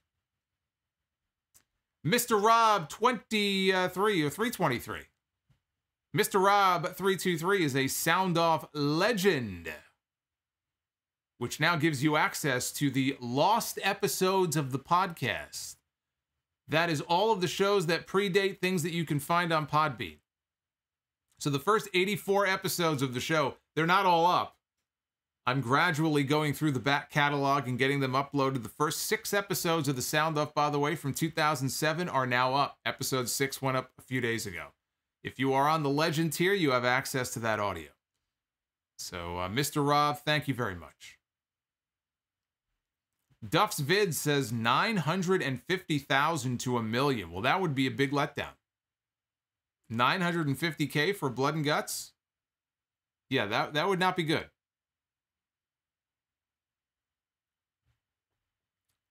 Lord Frieza. My little girl has a fever, so I won't make it. I hate picture-in-picture, but I love showing love to the stream. So I hope she feels better. Hopefully she feels better by tomorrow. And thank you to Lord Frieza, as always, for your super chat support. Nathan Candia, my first dose of the vaccine is really kicking my ass, but I'm still here to show some love for the Solomonster. Blood and guts ruled. So Nathan was a big fan of the main event tonight. It's interesting. Your first dose kicked your ass. It was the second one that knocked me for a loop.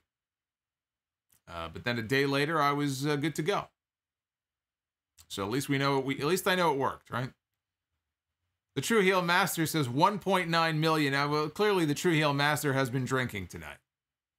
So basically, you're saying that you think Dynamite is going to beat Raw. Is that that's what you're saying to me? You're saying that Dynamite is going to beat Monday Night Raw. There would be an eruption at Titan Tower if the numbers come in tomorrow and they are higher than Monday Night Raw. That is absolutely not going to happen. That is not going to happen. But it's good to be optimistic. TH Revolution with the 12 bucks. I know I don't speak for everyone, but Blood and Guts really disappointed me after all the build-up. Felt like it never really got going and the finish was dreadful. Liked the rest of the show, though. So TH, not a fan. Not a fan of Blood and Guts. Anani Moose. Thank you for the super chat. I appreciate that. Makes me laugh for some reason. He is a Nani Moose. Ceriz Manson. Do you think Jim Cornette and Brian Alvarez will be the best Raw commentary team for the recent Raw episodes? Also, you always make my thank you. I think he said make my day.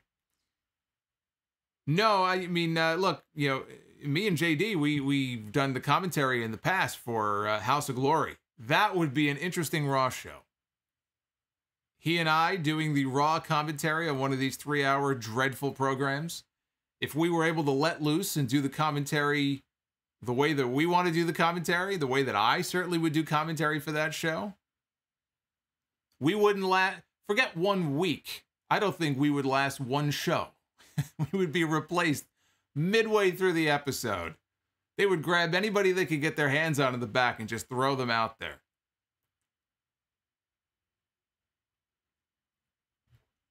I would give that show the commentary it deserves. Quintus Brown, the match delivered. So Quintus was a big fan of Blood and Guts. Team Forward with the $4. The main event was good until a predictable ending. The True Heel Master, MJF wins. Fatality. All seriousness, AEW Blood and Guts lives up to the hype. Great job, All Elite Wrestling. Ryan Spies, I think MJF and Sammy should have had mics for the end at least, but otherwise, great match. Griga with the 5. Hey, Solomonster, I listened to your podcast at work and loving it. Keep up the good work. Any thoughts on John Arezzi's new book? If you have not, I recommend it. You know, I probably should. I have not picked it up. I've heard about it, and Arezzi has been around forever. I mean, he's been around for ages and ages. He's got lots of stories to tell. Has a rep, I think, for being on the up and up. Nice guy. So I will probably have to put that on my list, but I have not checked it out, so I cannot comment on it. Josh Citrone. First hour was taped. Tony said he would give us $20 tickets for next week. I was there. So there you go. Josh was at the show. Yeah, I mentioned that earlier, that you guys had to watch the first hour, I think, on screens. Or on the big screen. And I think you guys are the ones who provided the audio for those matches. So even though the matches were taped last week, the crowd noise we heard tonight, I believe, was from the live audience at Daly's Place. Ali Nadim. Darby and Jericho was a tale of two spots. Yeah, yes, it was. Both very, very dumb for very different reasons. But yes, two very different spots, indeed. Matthew, $6 super chat. Good show. Main event delivered the violence this match needed, but I really wish they held this match until Double or Nothing because those breaks took me out. Magician Sapphire with the $10. I love the main event and the show overall in spite of the commercials and that finish at the end. AEW needs to do better with their camera work. Matthew, let's see here. Al would have taken Jericho's bump, not Darby's. Who's Al? Al who? Al Bundy? I don't know. What Al are you talking about?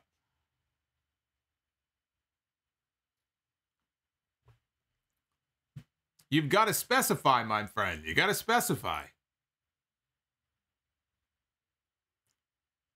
Chris Quillman. I know it's fresh, but where do you think the Blood and Guts match ranks with the NXT? Oh, I couldn't tell you. I couldn't tell you. I would need time to process, or I'd have to go back and watch the old ones from a few years ago. But this one it's up there. I don't know that I would put this in first place, but this one, it's definitely not at the bottom.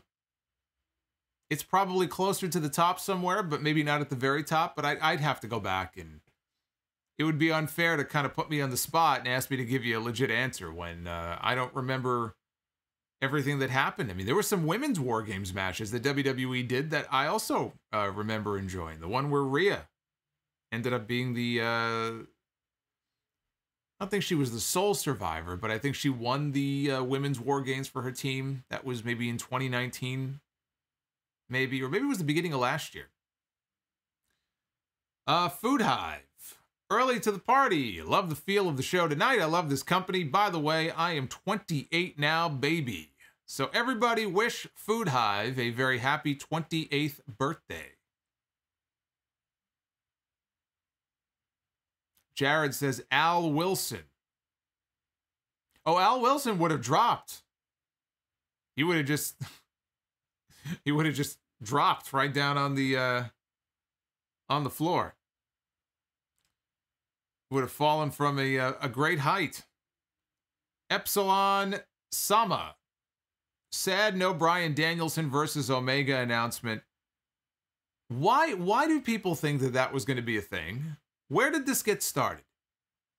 I want to know where this got started. Whatever website you heard that from, I will command you to never go to that website ever again. I want to know where people are getting this from. I saw this constantly on social media tonight. Bryan is going to make an appearance. Daniel Bryan might show up on Dynamite. Daniel Bryan is not going anywhere. Daniel Bryan, his contract apparently just expired. Now, wherever he's going to end up, it's going to be a little while before we see him there. Daniel Bryan was not going to be on Dynamite tonight. He was never going to be on Dynamite tonight. And he's not going to be there next week either. I don't know why people thought that. And then they'll turn around now that the show is over and they'll be disappointed because there was no Bryan Danielson. Well, it's your own fucking fault for reading dumb shit from places that you should not be reading. I could have told you. He was not going to be on the show tonight. So I don't know where people are getting this from.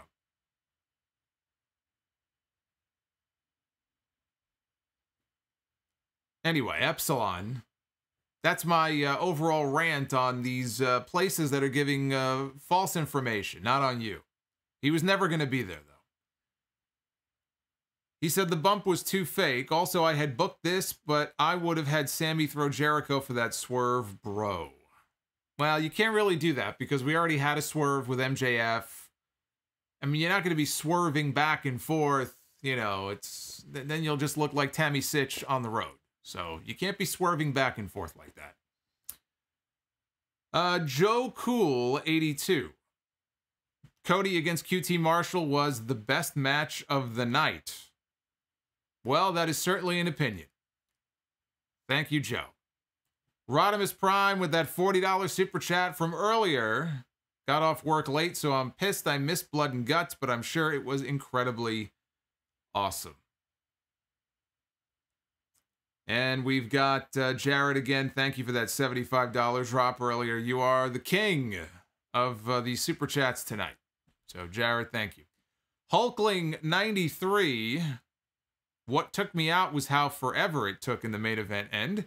Me and my brother were just saying, Jericho, do something already. Yeah, it's like what I said before. I mean, I was just talking about that before. It's like, I don't know why they were stalling. I don't know what was going on down below. They weren't shooting anything down below. And they're just kind of trying to kill time. And yeah, when you zoom in on Jericho and you clearly show him communicating with MJF, that really is on the announcers to chime in and say, oh shit, we better cover for that. And it's so easy to just pipe in and say, look at Jericho. Did you see that? Jericho talking trash to MJF. He just told him what a dirty little prick he is. Whatever.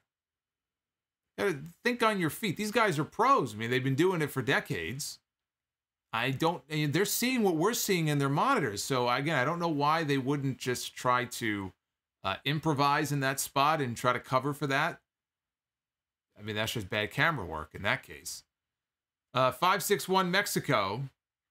Take a shot every time Solomonster says, I told you so, about Britt Baker. I will continue to tell you that I told you so about Britt Baker, because Britt Baker is the correct choice to challenge Shida for the championship. And I had so many people telling me, Thunder Rosa. It's going to be Thunder Rosa. Really? Please tell me more. Please. I would love to hear it. Roderick Welch is up next on the list here. Anyway, Roderick Welch. Let me make sure you guys can see. Here we go. Actually, before we get to Roderick, Stephen Fees. Let's start with Stephen here. $5 super chat. Let's see here. Talk about ExpressVPN.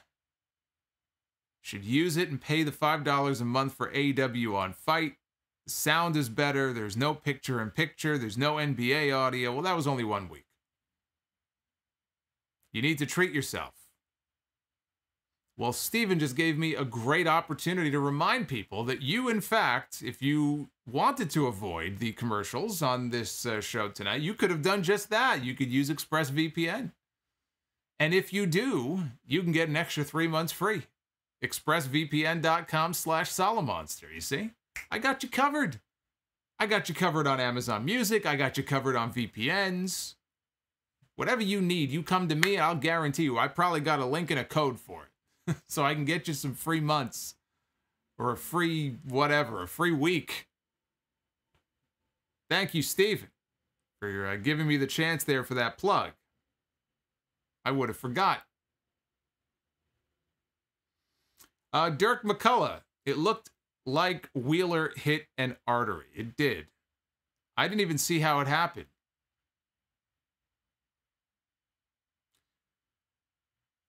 NS Andrew. You better respect the masterpiece. Solomonster.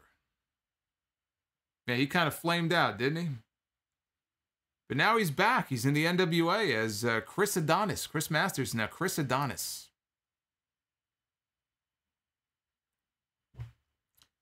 You see, he's an example of someone, unfortunately, very young at that time, who was just pushed too much, too soon. And then they gave up on him. They actually brought him back. He had improved and gotten better, and they completely gave up on him again. It's unreal. Unreal. BW Rojas, or Roses. I'm sorry, Roses. $5 super chat. Now Chris Jericho and AEW are going to have to cover that fall of Chris's up, or tell it like it is, or work it into the story, just like with the death match. There's no way to explain it. How do you explain it? You know, the botch at Revolution, they easily were able to explain by saying, well, the heels wanted to just make us think the ring was going to explode and then point and laugh and mock us, which is basically what they did. How do you explain away what we saw there with that bump at the very end? If you thought it looked bad, there's no way to cover for it. There's no way to explain it. There really isn't.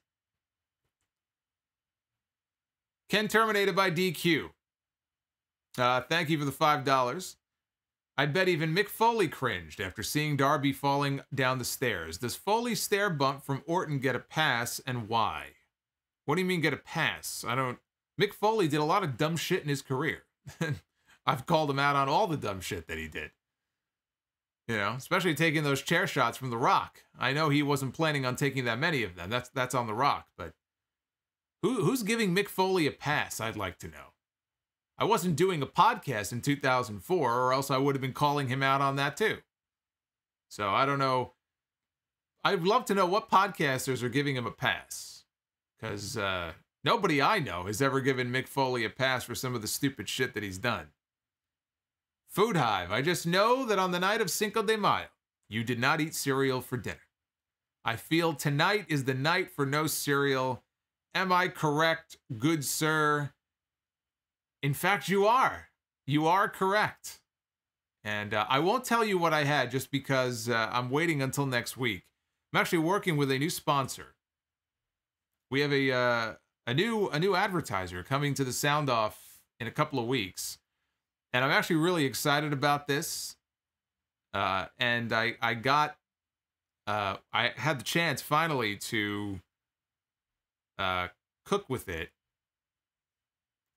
Prepare a meal for myself tonight that turned out really well, and it was really good. And you're all going to have the same chance very, very soon. So I will tell you all about that, not this weekend, but next weekend. So, but yes, it was not cereal. It was actual food, healthy food, good food that I was able to have tonight. Pork, in fact. We had some good pork for dinner. The True Heel Master with the $5. Thank you. Did anyone notice a fly or a mosquito was on Kenny Omega's white tuxedo during his segment? If not, watch it again and look very closely. The thing is moving. I don't care enough to do that, so I will take your word for it. I'm not going to go back and study Kenny Omega's attire to see if I see a fly or a mosquito. But I will take your word that, in fact, he had a bug on him.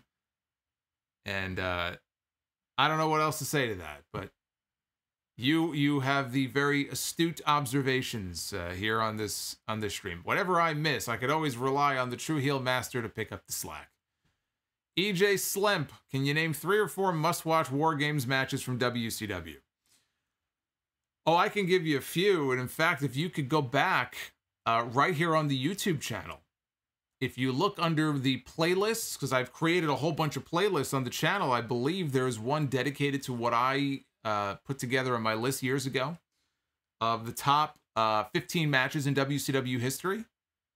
And there were at least a couple of War Games matches on there. And one of them is the one from '92. I think that was the one with Sting Squadron against the Dangerous Alliance. So I'll give you that one right now. I'd have to think about the other ones. I think there's another 1 or 2 on that list, though. So definitely go back and check that out. But the one with Sting Squadron and the Dangerous Alliance, I think that was 1992. That might have been the best one they've ever done. So that's the one. If I told you, hey, go watch that, that's the one that I would tell you to go back and watch. BW. No, Food Hive, it is not Blue Apron. It is not Blue Apron. It's better than Blue Apron. It's not Blue Apron. BW says, but after the sneak attack tonight, Mox and Kingston might cost the Bucks the belt to SCU. It would make sense unless they're saving that for Double or Nothing. You see, it's possible. Yeah, I mean, it's possible. I wouldn't do that, though. Put the belts on SCU? Yeah. You know, there is a story you could do where if SCU were to win the tag team titles, Ethan Page and Scorpio Sky have been aligned. There's a history there with Scorpio Sky and SCU. You could do a tag team title, or you could build to a tag team title match with SCU then dropping the belts. They could be transitional champions, drop the belts to Ethan Page and Scorpio Sky. Get that little bit of history there with Scorpio. To me, though, it would almost be like a step back for Scorpio Sky. He was doing the tag team thing, and he broke away from SCU. What would the point be if he just ended up in another team? So that's the one part of it I kind of don't like. It's like a lateral move for him. You always want to move up. You don't want to just go from like here to here, right? You want to go up. I don't know that really does him a world of good. So I'm hoping the Bucks don't drop the belts next week. I would rather see Jon Moxley and Eddie Kingston have a little run as the tag team champions. I think it could be fun. I want to see them stay together for a while. Taylor E with the $15 super chat. Look at that. No message, just love and support. I love it. Taylor, thank you, man. 15 bucks. That's awesome. Spanish Goddess, what did you think of the Tessa rumor? I think the fact that I said nothing about it on my show this weekend should tell you everything that you need to know about what I thought of that rumor. BW, so when do you think Don Callis will betray Omega? Boy, you are a wrestling fan. As soon as people get together, when is this guy going to betray this guy? When's this girl going to turn on this guy? Man, I would hate to be a wrestler. I'd be doing nothing but looking over my shoulder every 10 seconds. Making sure I don't have a knife in my back. It's no wonder the Macho Man was so paranoid. Jacob Donnelly with the $30 Christian Cage super chat from earlier. Jacob, thank you. I thought Blood and Guts delivered. Despite the anticlimactic ending, the red hot crowd and the intensity were enough for me to leave on a positive note. Skull Dipper 125 just got off work and needed to tune in. Yes, you did. And I'm glad to have you. Justin Konglang with the $4 super chat. Alex Jimenez with the $7. If you don't give me your thoughts on that last Negan episode, then I will give you Blood and Guts Solomonster. Well, see, I was not aware of the fact that the Negan episode from a few weeks ago of The Walking Dead was the, I guess, mid-season finale. I just thought I was 3 weeks behind. So I watched it, and then I was like, oh shit, the season's over. I watched it, I loved it, I thought it's one of the best episodes they've ever done. If you are somebody who has fallen out of The Walking Dead in recent years, this was, in my opinion, a top 5 episode for the entire series. All 11 seasons, 10 or 11, whatever it's been. 10 or 11 seasons so far. It was a flashback episode to the background of the Negan character and where, you know, Lucille was his wife and where that all came from. Great fucking episode. I loved it. So, I'm glad, I don't know if it was Alex or who it was who told me, man, you're going to want to really watch that show. You weren't kidding. That was some awesome, awesome storytelling. Maz, I see Maz in the chat. Hey, Solo. Hey, what's going on, Maz? Where do you think Brian is going? I think Brian is going home. I think Brian wants to be with his kids and his wife. And then he's going to think about where he wants to go next. I think he wants to go everywhere. He can have a match here, he can have a match there, he can have a match in this country, he can have a match in that country, he can go to Mexico, he can go to Japan. If he truly is a free man, then he's pretty much free to do whatever he wants to do. But I don't see him rushing into anything. There's no reason to rush. But I find it very, very interesting that Bryan Danielson, Samoa Joe, and CM Punk, and you may think Punk's not coming back, but still, Bryan, Joe, and Punk are all free agents at the same time. If I'm a promoter, I got the gears going right now. Okay, how could I put this together? There's something there. I can make money with this. How can we put something together? All three of them, free agents. Godzilla Hawk. Inner Circle against the Pinnacle. Stadium Stampede. Absolutely not. Absolutely not. This was it. This was it. There's nowhere else to go. This was the climax. There's just no need for it. If they go to a Stadium Stampede and the Inner Circle gets their win back, then what was the fucking point of any of this? Right? Like, you don't need to do that. So I would not at all. I would not do that. There's no need for that. You know, plus also, you got to keep in mind, when they did that match last year, they basically had like no crowd. Now they're going to have a full capacity crowd. 5,000 people are going to be inside Daly's place. They're not going to take their main event and take all 10 guys and put them in a football stadium next door in front of no fans. So to me, the Stadium Stampede was a great gimmick as a one-time thing during the pandemic era. I don't see them doing it again. At least not this year.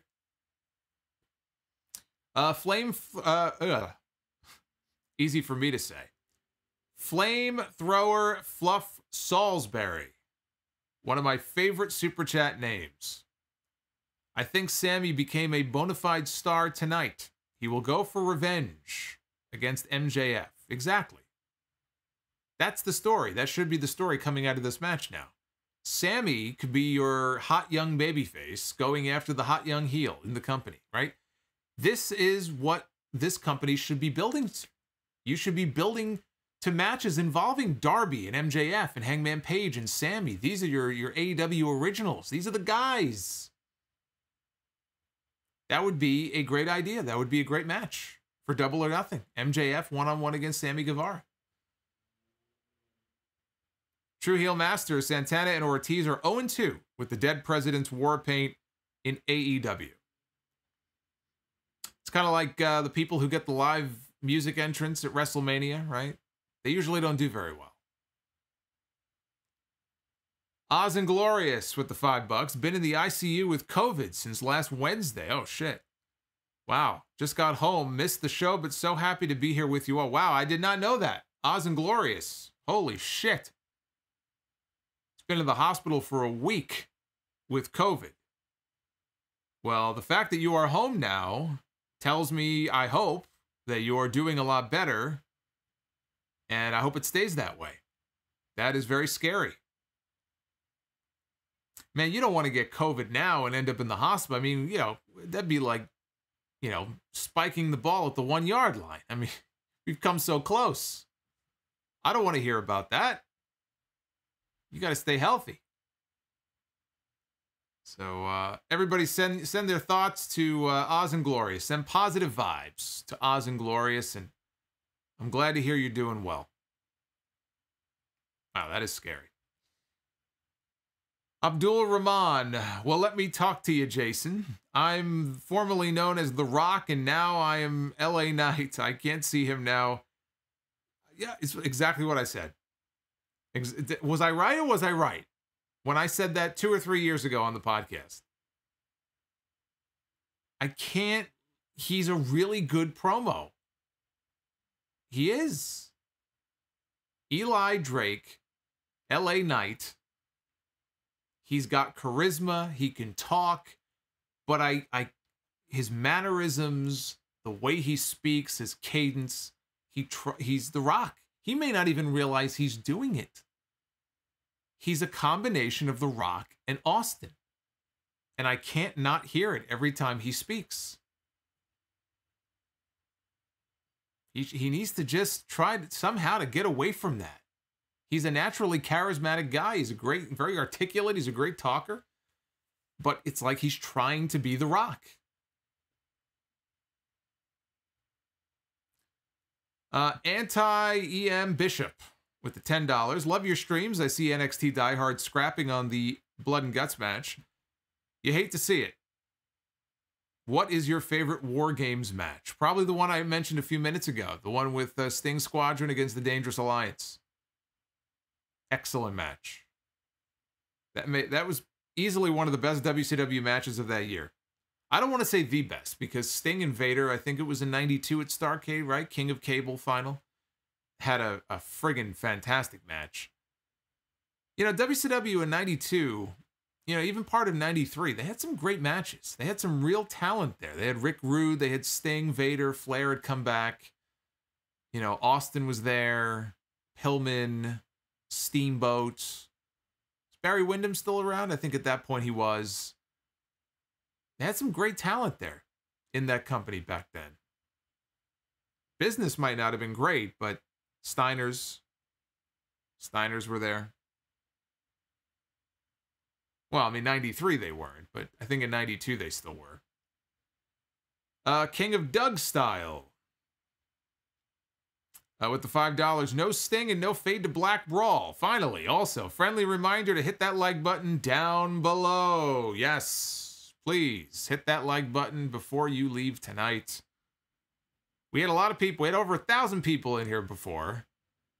There's really no reason we shouldn't hit 500, but for whatever reason, it's always a struggle to get people to like these videos. So please hit that thumbs up. Dr. NXT Scorpio, let me be the first of many to say thank you, TNT, for the unwanted ad breaks during the main event. Let's see here. Dr. NXT Scorpio, again, you sold me on the way they should have done the Jericho spot at the end of the match better than AEW did. It was such an easy way to go. I don't even know why they didn't think of doing it. Having him say thank you first and then shove him. Instead of shoving him and then 5 minutes later saying thank you. That's the way that it should have been done. But then you just show him falling. You don't show the impact. You just show him leave it up to the people's imagination. I think it's one of the reasons why, yeah, I'm a big horror fan, and Halloween, the original Halloween, is still my favorite movie.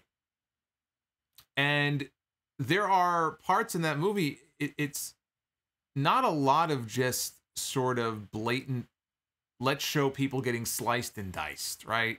Like, you get that in a lot of movies, and that's fine, but it's sort of the anticipation of the moment. And then there are times where things happen off camera and you don't see it, or maybe you just hear it, and they leave it up to your imagination. And there is something to be said for that, to not necessarily show us the moment of impact, especially if you know, like, you're not filming a movie. You have to just do things live in a way that, you know, you don't have that luxury when you're doing a live wrestling show. So yeah, you're going to have to set up a cardboard box for someone to fall on. But there are ways to do it where you don't have to shoot the moment of impact and make it so obvious. And I just don't understand. And WWE does this sometimes also. I don't understand why they don't think about that and sort of visualize that and plan ahead for stuff like that. It just, I don't know. I don't know why I'm thinking of it and they're not. Vitamin Vision TV with the $10 super chat. You're very passionate tonight. I too notice a lot of AEW's botches and or misfires, but I'm lenient towards them because it's still a fresh product, and I guess they're still learning as they go. BW makes you wonder if TNT is trying to sabotage AEW as we get closer towards the 2023-24 expiration. No. No. You're smarter than that. That's not happening. Why would they try to sabotage their own show 2 years in advance? It's the complete opposite. They're expecting a big number tonight, and they want to shove as many ads in as possible because they expect a big demo number and a big overall number. There's no sabotage going on here. Not intentional, anyway. The True Heel Master. Tonight I was having rice and chicken burrito with a Corona beer bottle while watching Blood and Guts. Happy Cinco de Mayo, everyone. Paul Heyman with the $5 super chat. In the history segment, I thought you were going to cover the R-Truth heel turn from April 2011 where he beat up John Morrison and was smoking live on Raw.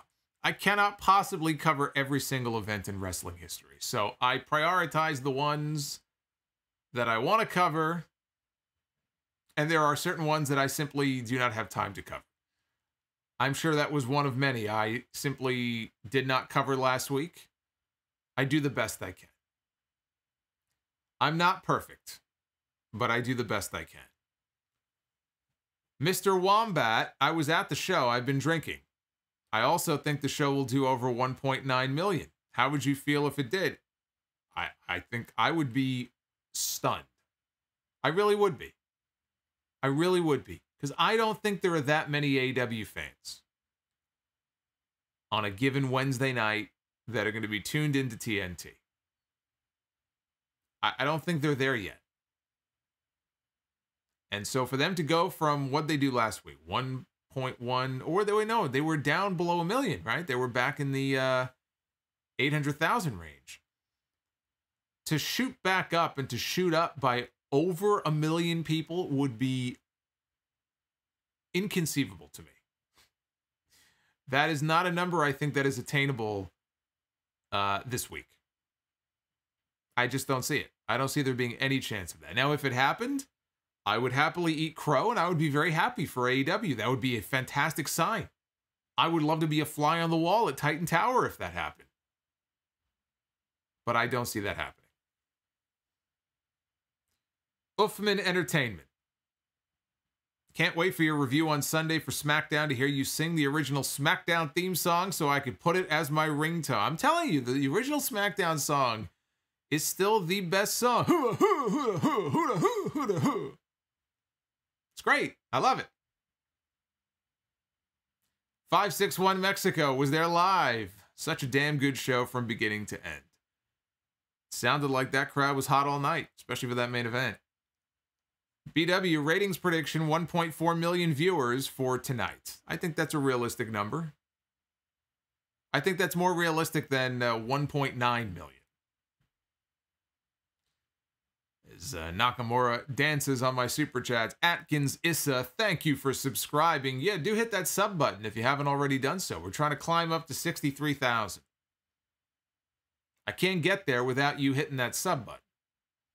So if you want to help me get there faster, please subscribe. And if you want to become a member, we are... Actually, I think we might have broken 100 members tonight. I think we may have already broken it, but we were so close. We're so close to our first big milestone. I only opened memberships a month ago. And we either crossed 100 tonight or we're about to. So I'm pretty happy about that. And again, I can't get there without you. So please consider becoming a member. You get some cool perks. Scorpio Sky's well-trimmed beard with the $5 super chat. Al Cowlins. That might be the Al that he was talking about earlier. Wasn't he the one who was driving OJ in the Bronco? Is that Al Cowlins? Chris Quillman. What is your Cinco de Mayo drink? I don't really have a Cinco de Mayo drink. If I were drinking on Cinco de Mayo, which I didn't do, although for some reason the camera tonight would lead you to believe otherwise. I'm so red. My God, it looked like I'm probably about 5 drinks in tonight. If I was drinking, I probably would. I mean, my standard go-to is usually Jack and Coke, and if I'm gonna jazz it up a little bit, honestly, I mean, I'd probably go for just a friggin' mojito or something.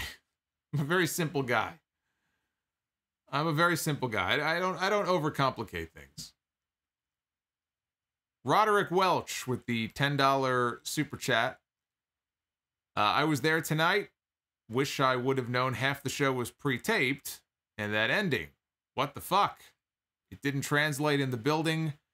We were confused. It probably seemed great on TV. No, it actually didn't, unfortunately. But it's interesting to get that first live perspective from somebody who was there, who has the same thoughts that I did about that ending. They zoomed in on that, and it was very obvious that Jericho landed on a crash pad, cardboard, whatever it was, and it just didn't look good. So, clearly I'm not the only one who felt that way. Mr. Wombat, that Tammy Sitch dig, 10 out of 10. Hey, these things just come to me. It was very mean. But I can't help what comes out of my mouth. It hits my brain, it comes out of my mouth, and hey. Sometimes you get caught in the line of fire. That's what happens,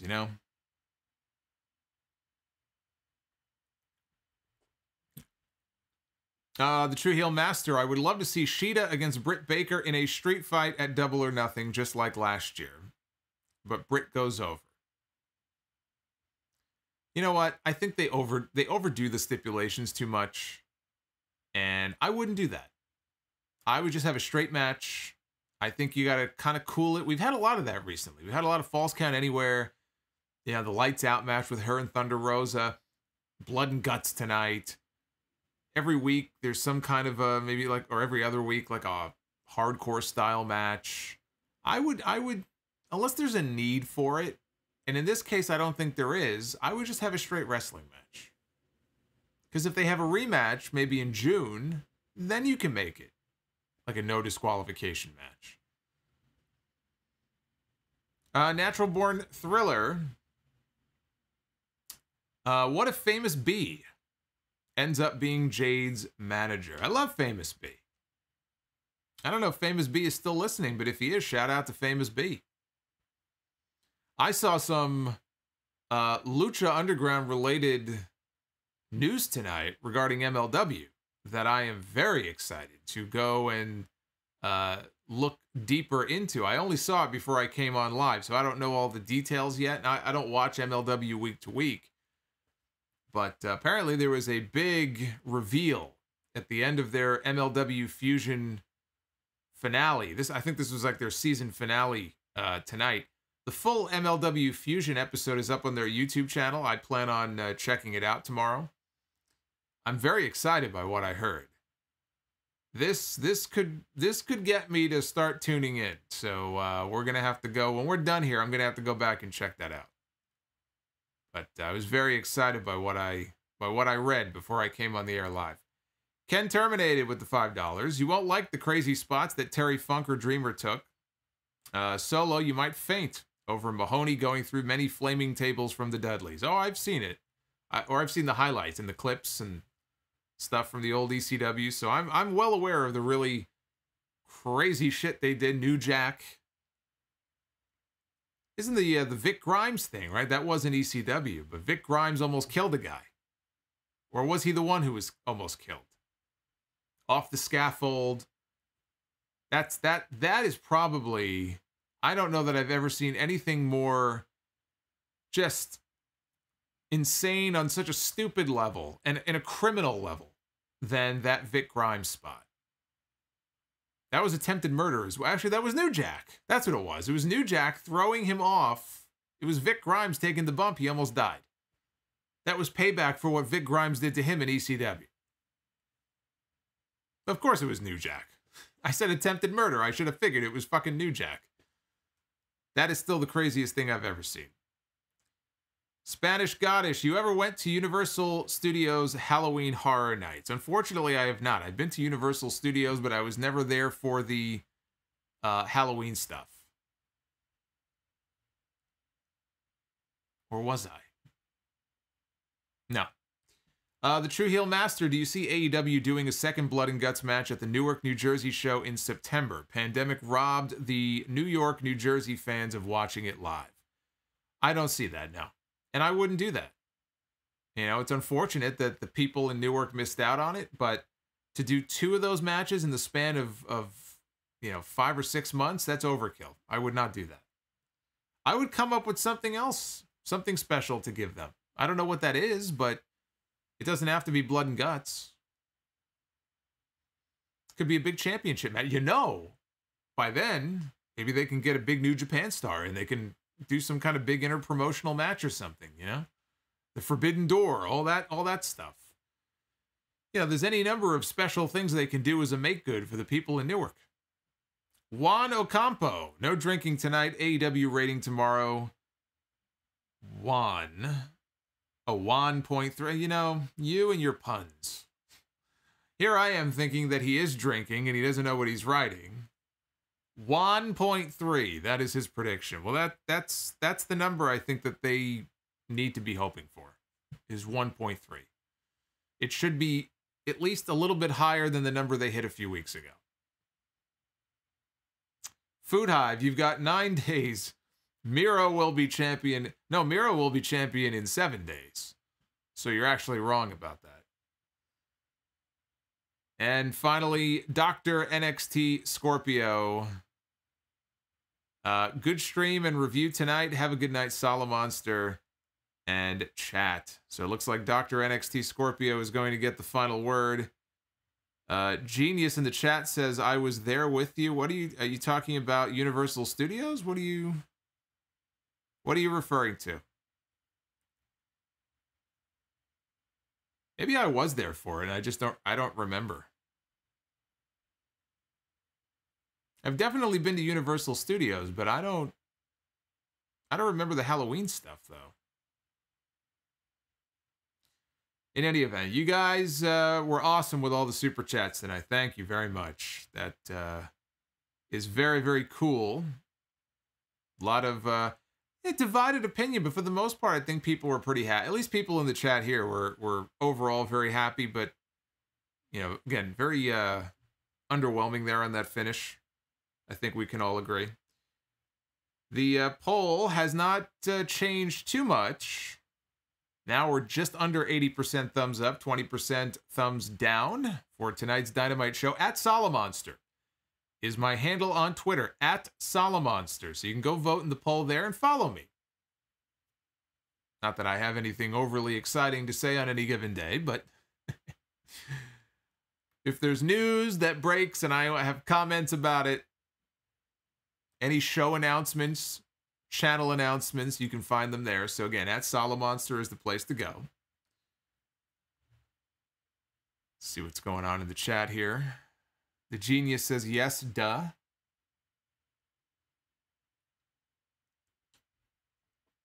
I don't know what that means. NS Andrew says, I was entertained throughout, despite the finish. All right. We do a little something, as you all know, at the end of these weekly Dynamite streams. Shout out to my boy, at Zinfamous HD on Twitter. Put this little fun Twitter generator together long time ago. And we have some fun with it. Just like it says here, stop the gift twice. That is the main event of WrestleMania. And I have picked some doozies, let me tell you. But it's all random. I have no idea what it's going to land on. We'll pick two people and we'll pretend that's the WrestleMania main event. So let's see who number one is.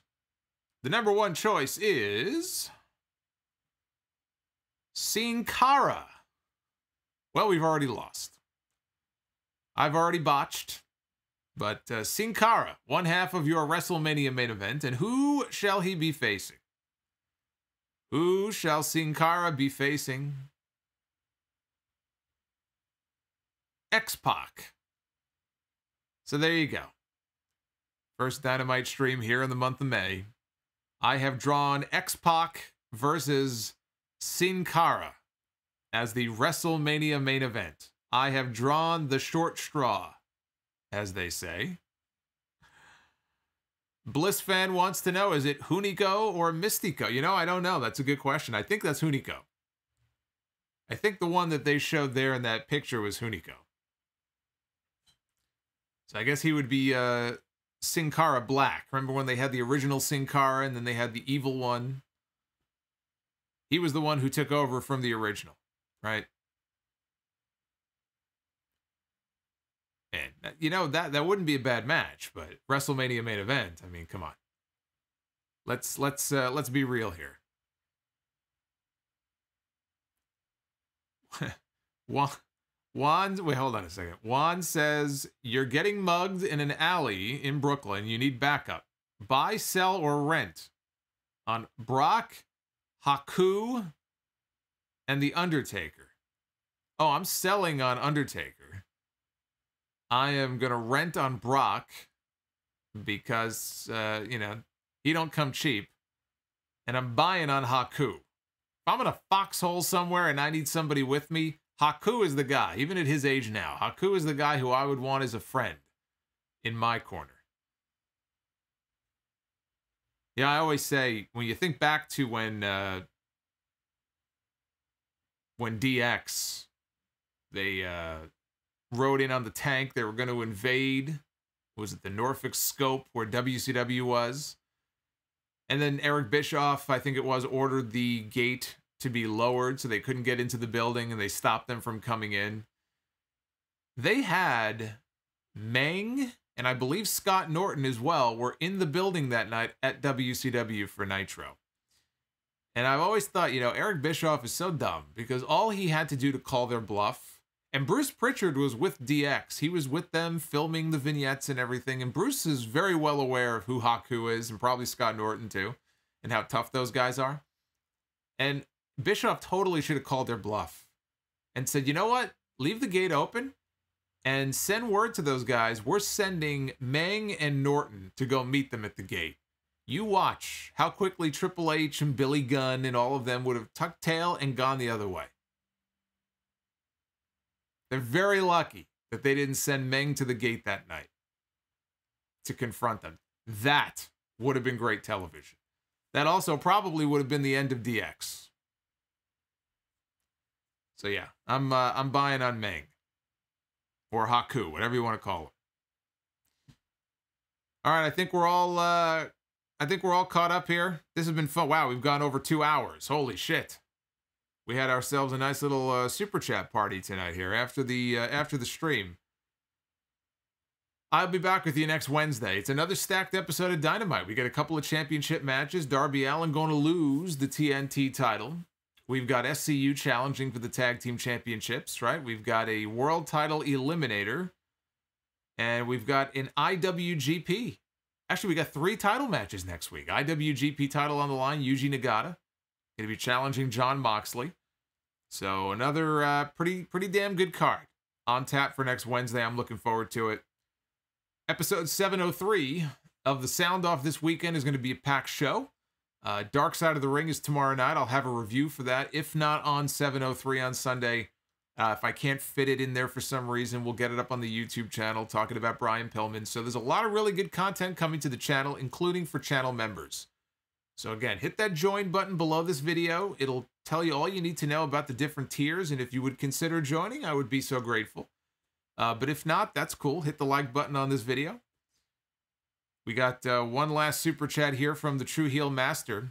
Don't be surprised if the Young Bucks disrespect Moxley and Kingston with a Bronco Buster move in a match.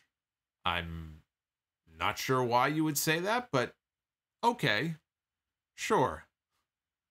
I'm not aware of that being a popular move of theirs, but I'll take your word for it. But yeah, join me back here next Wednesday for more Dynamite.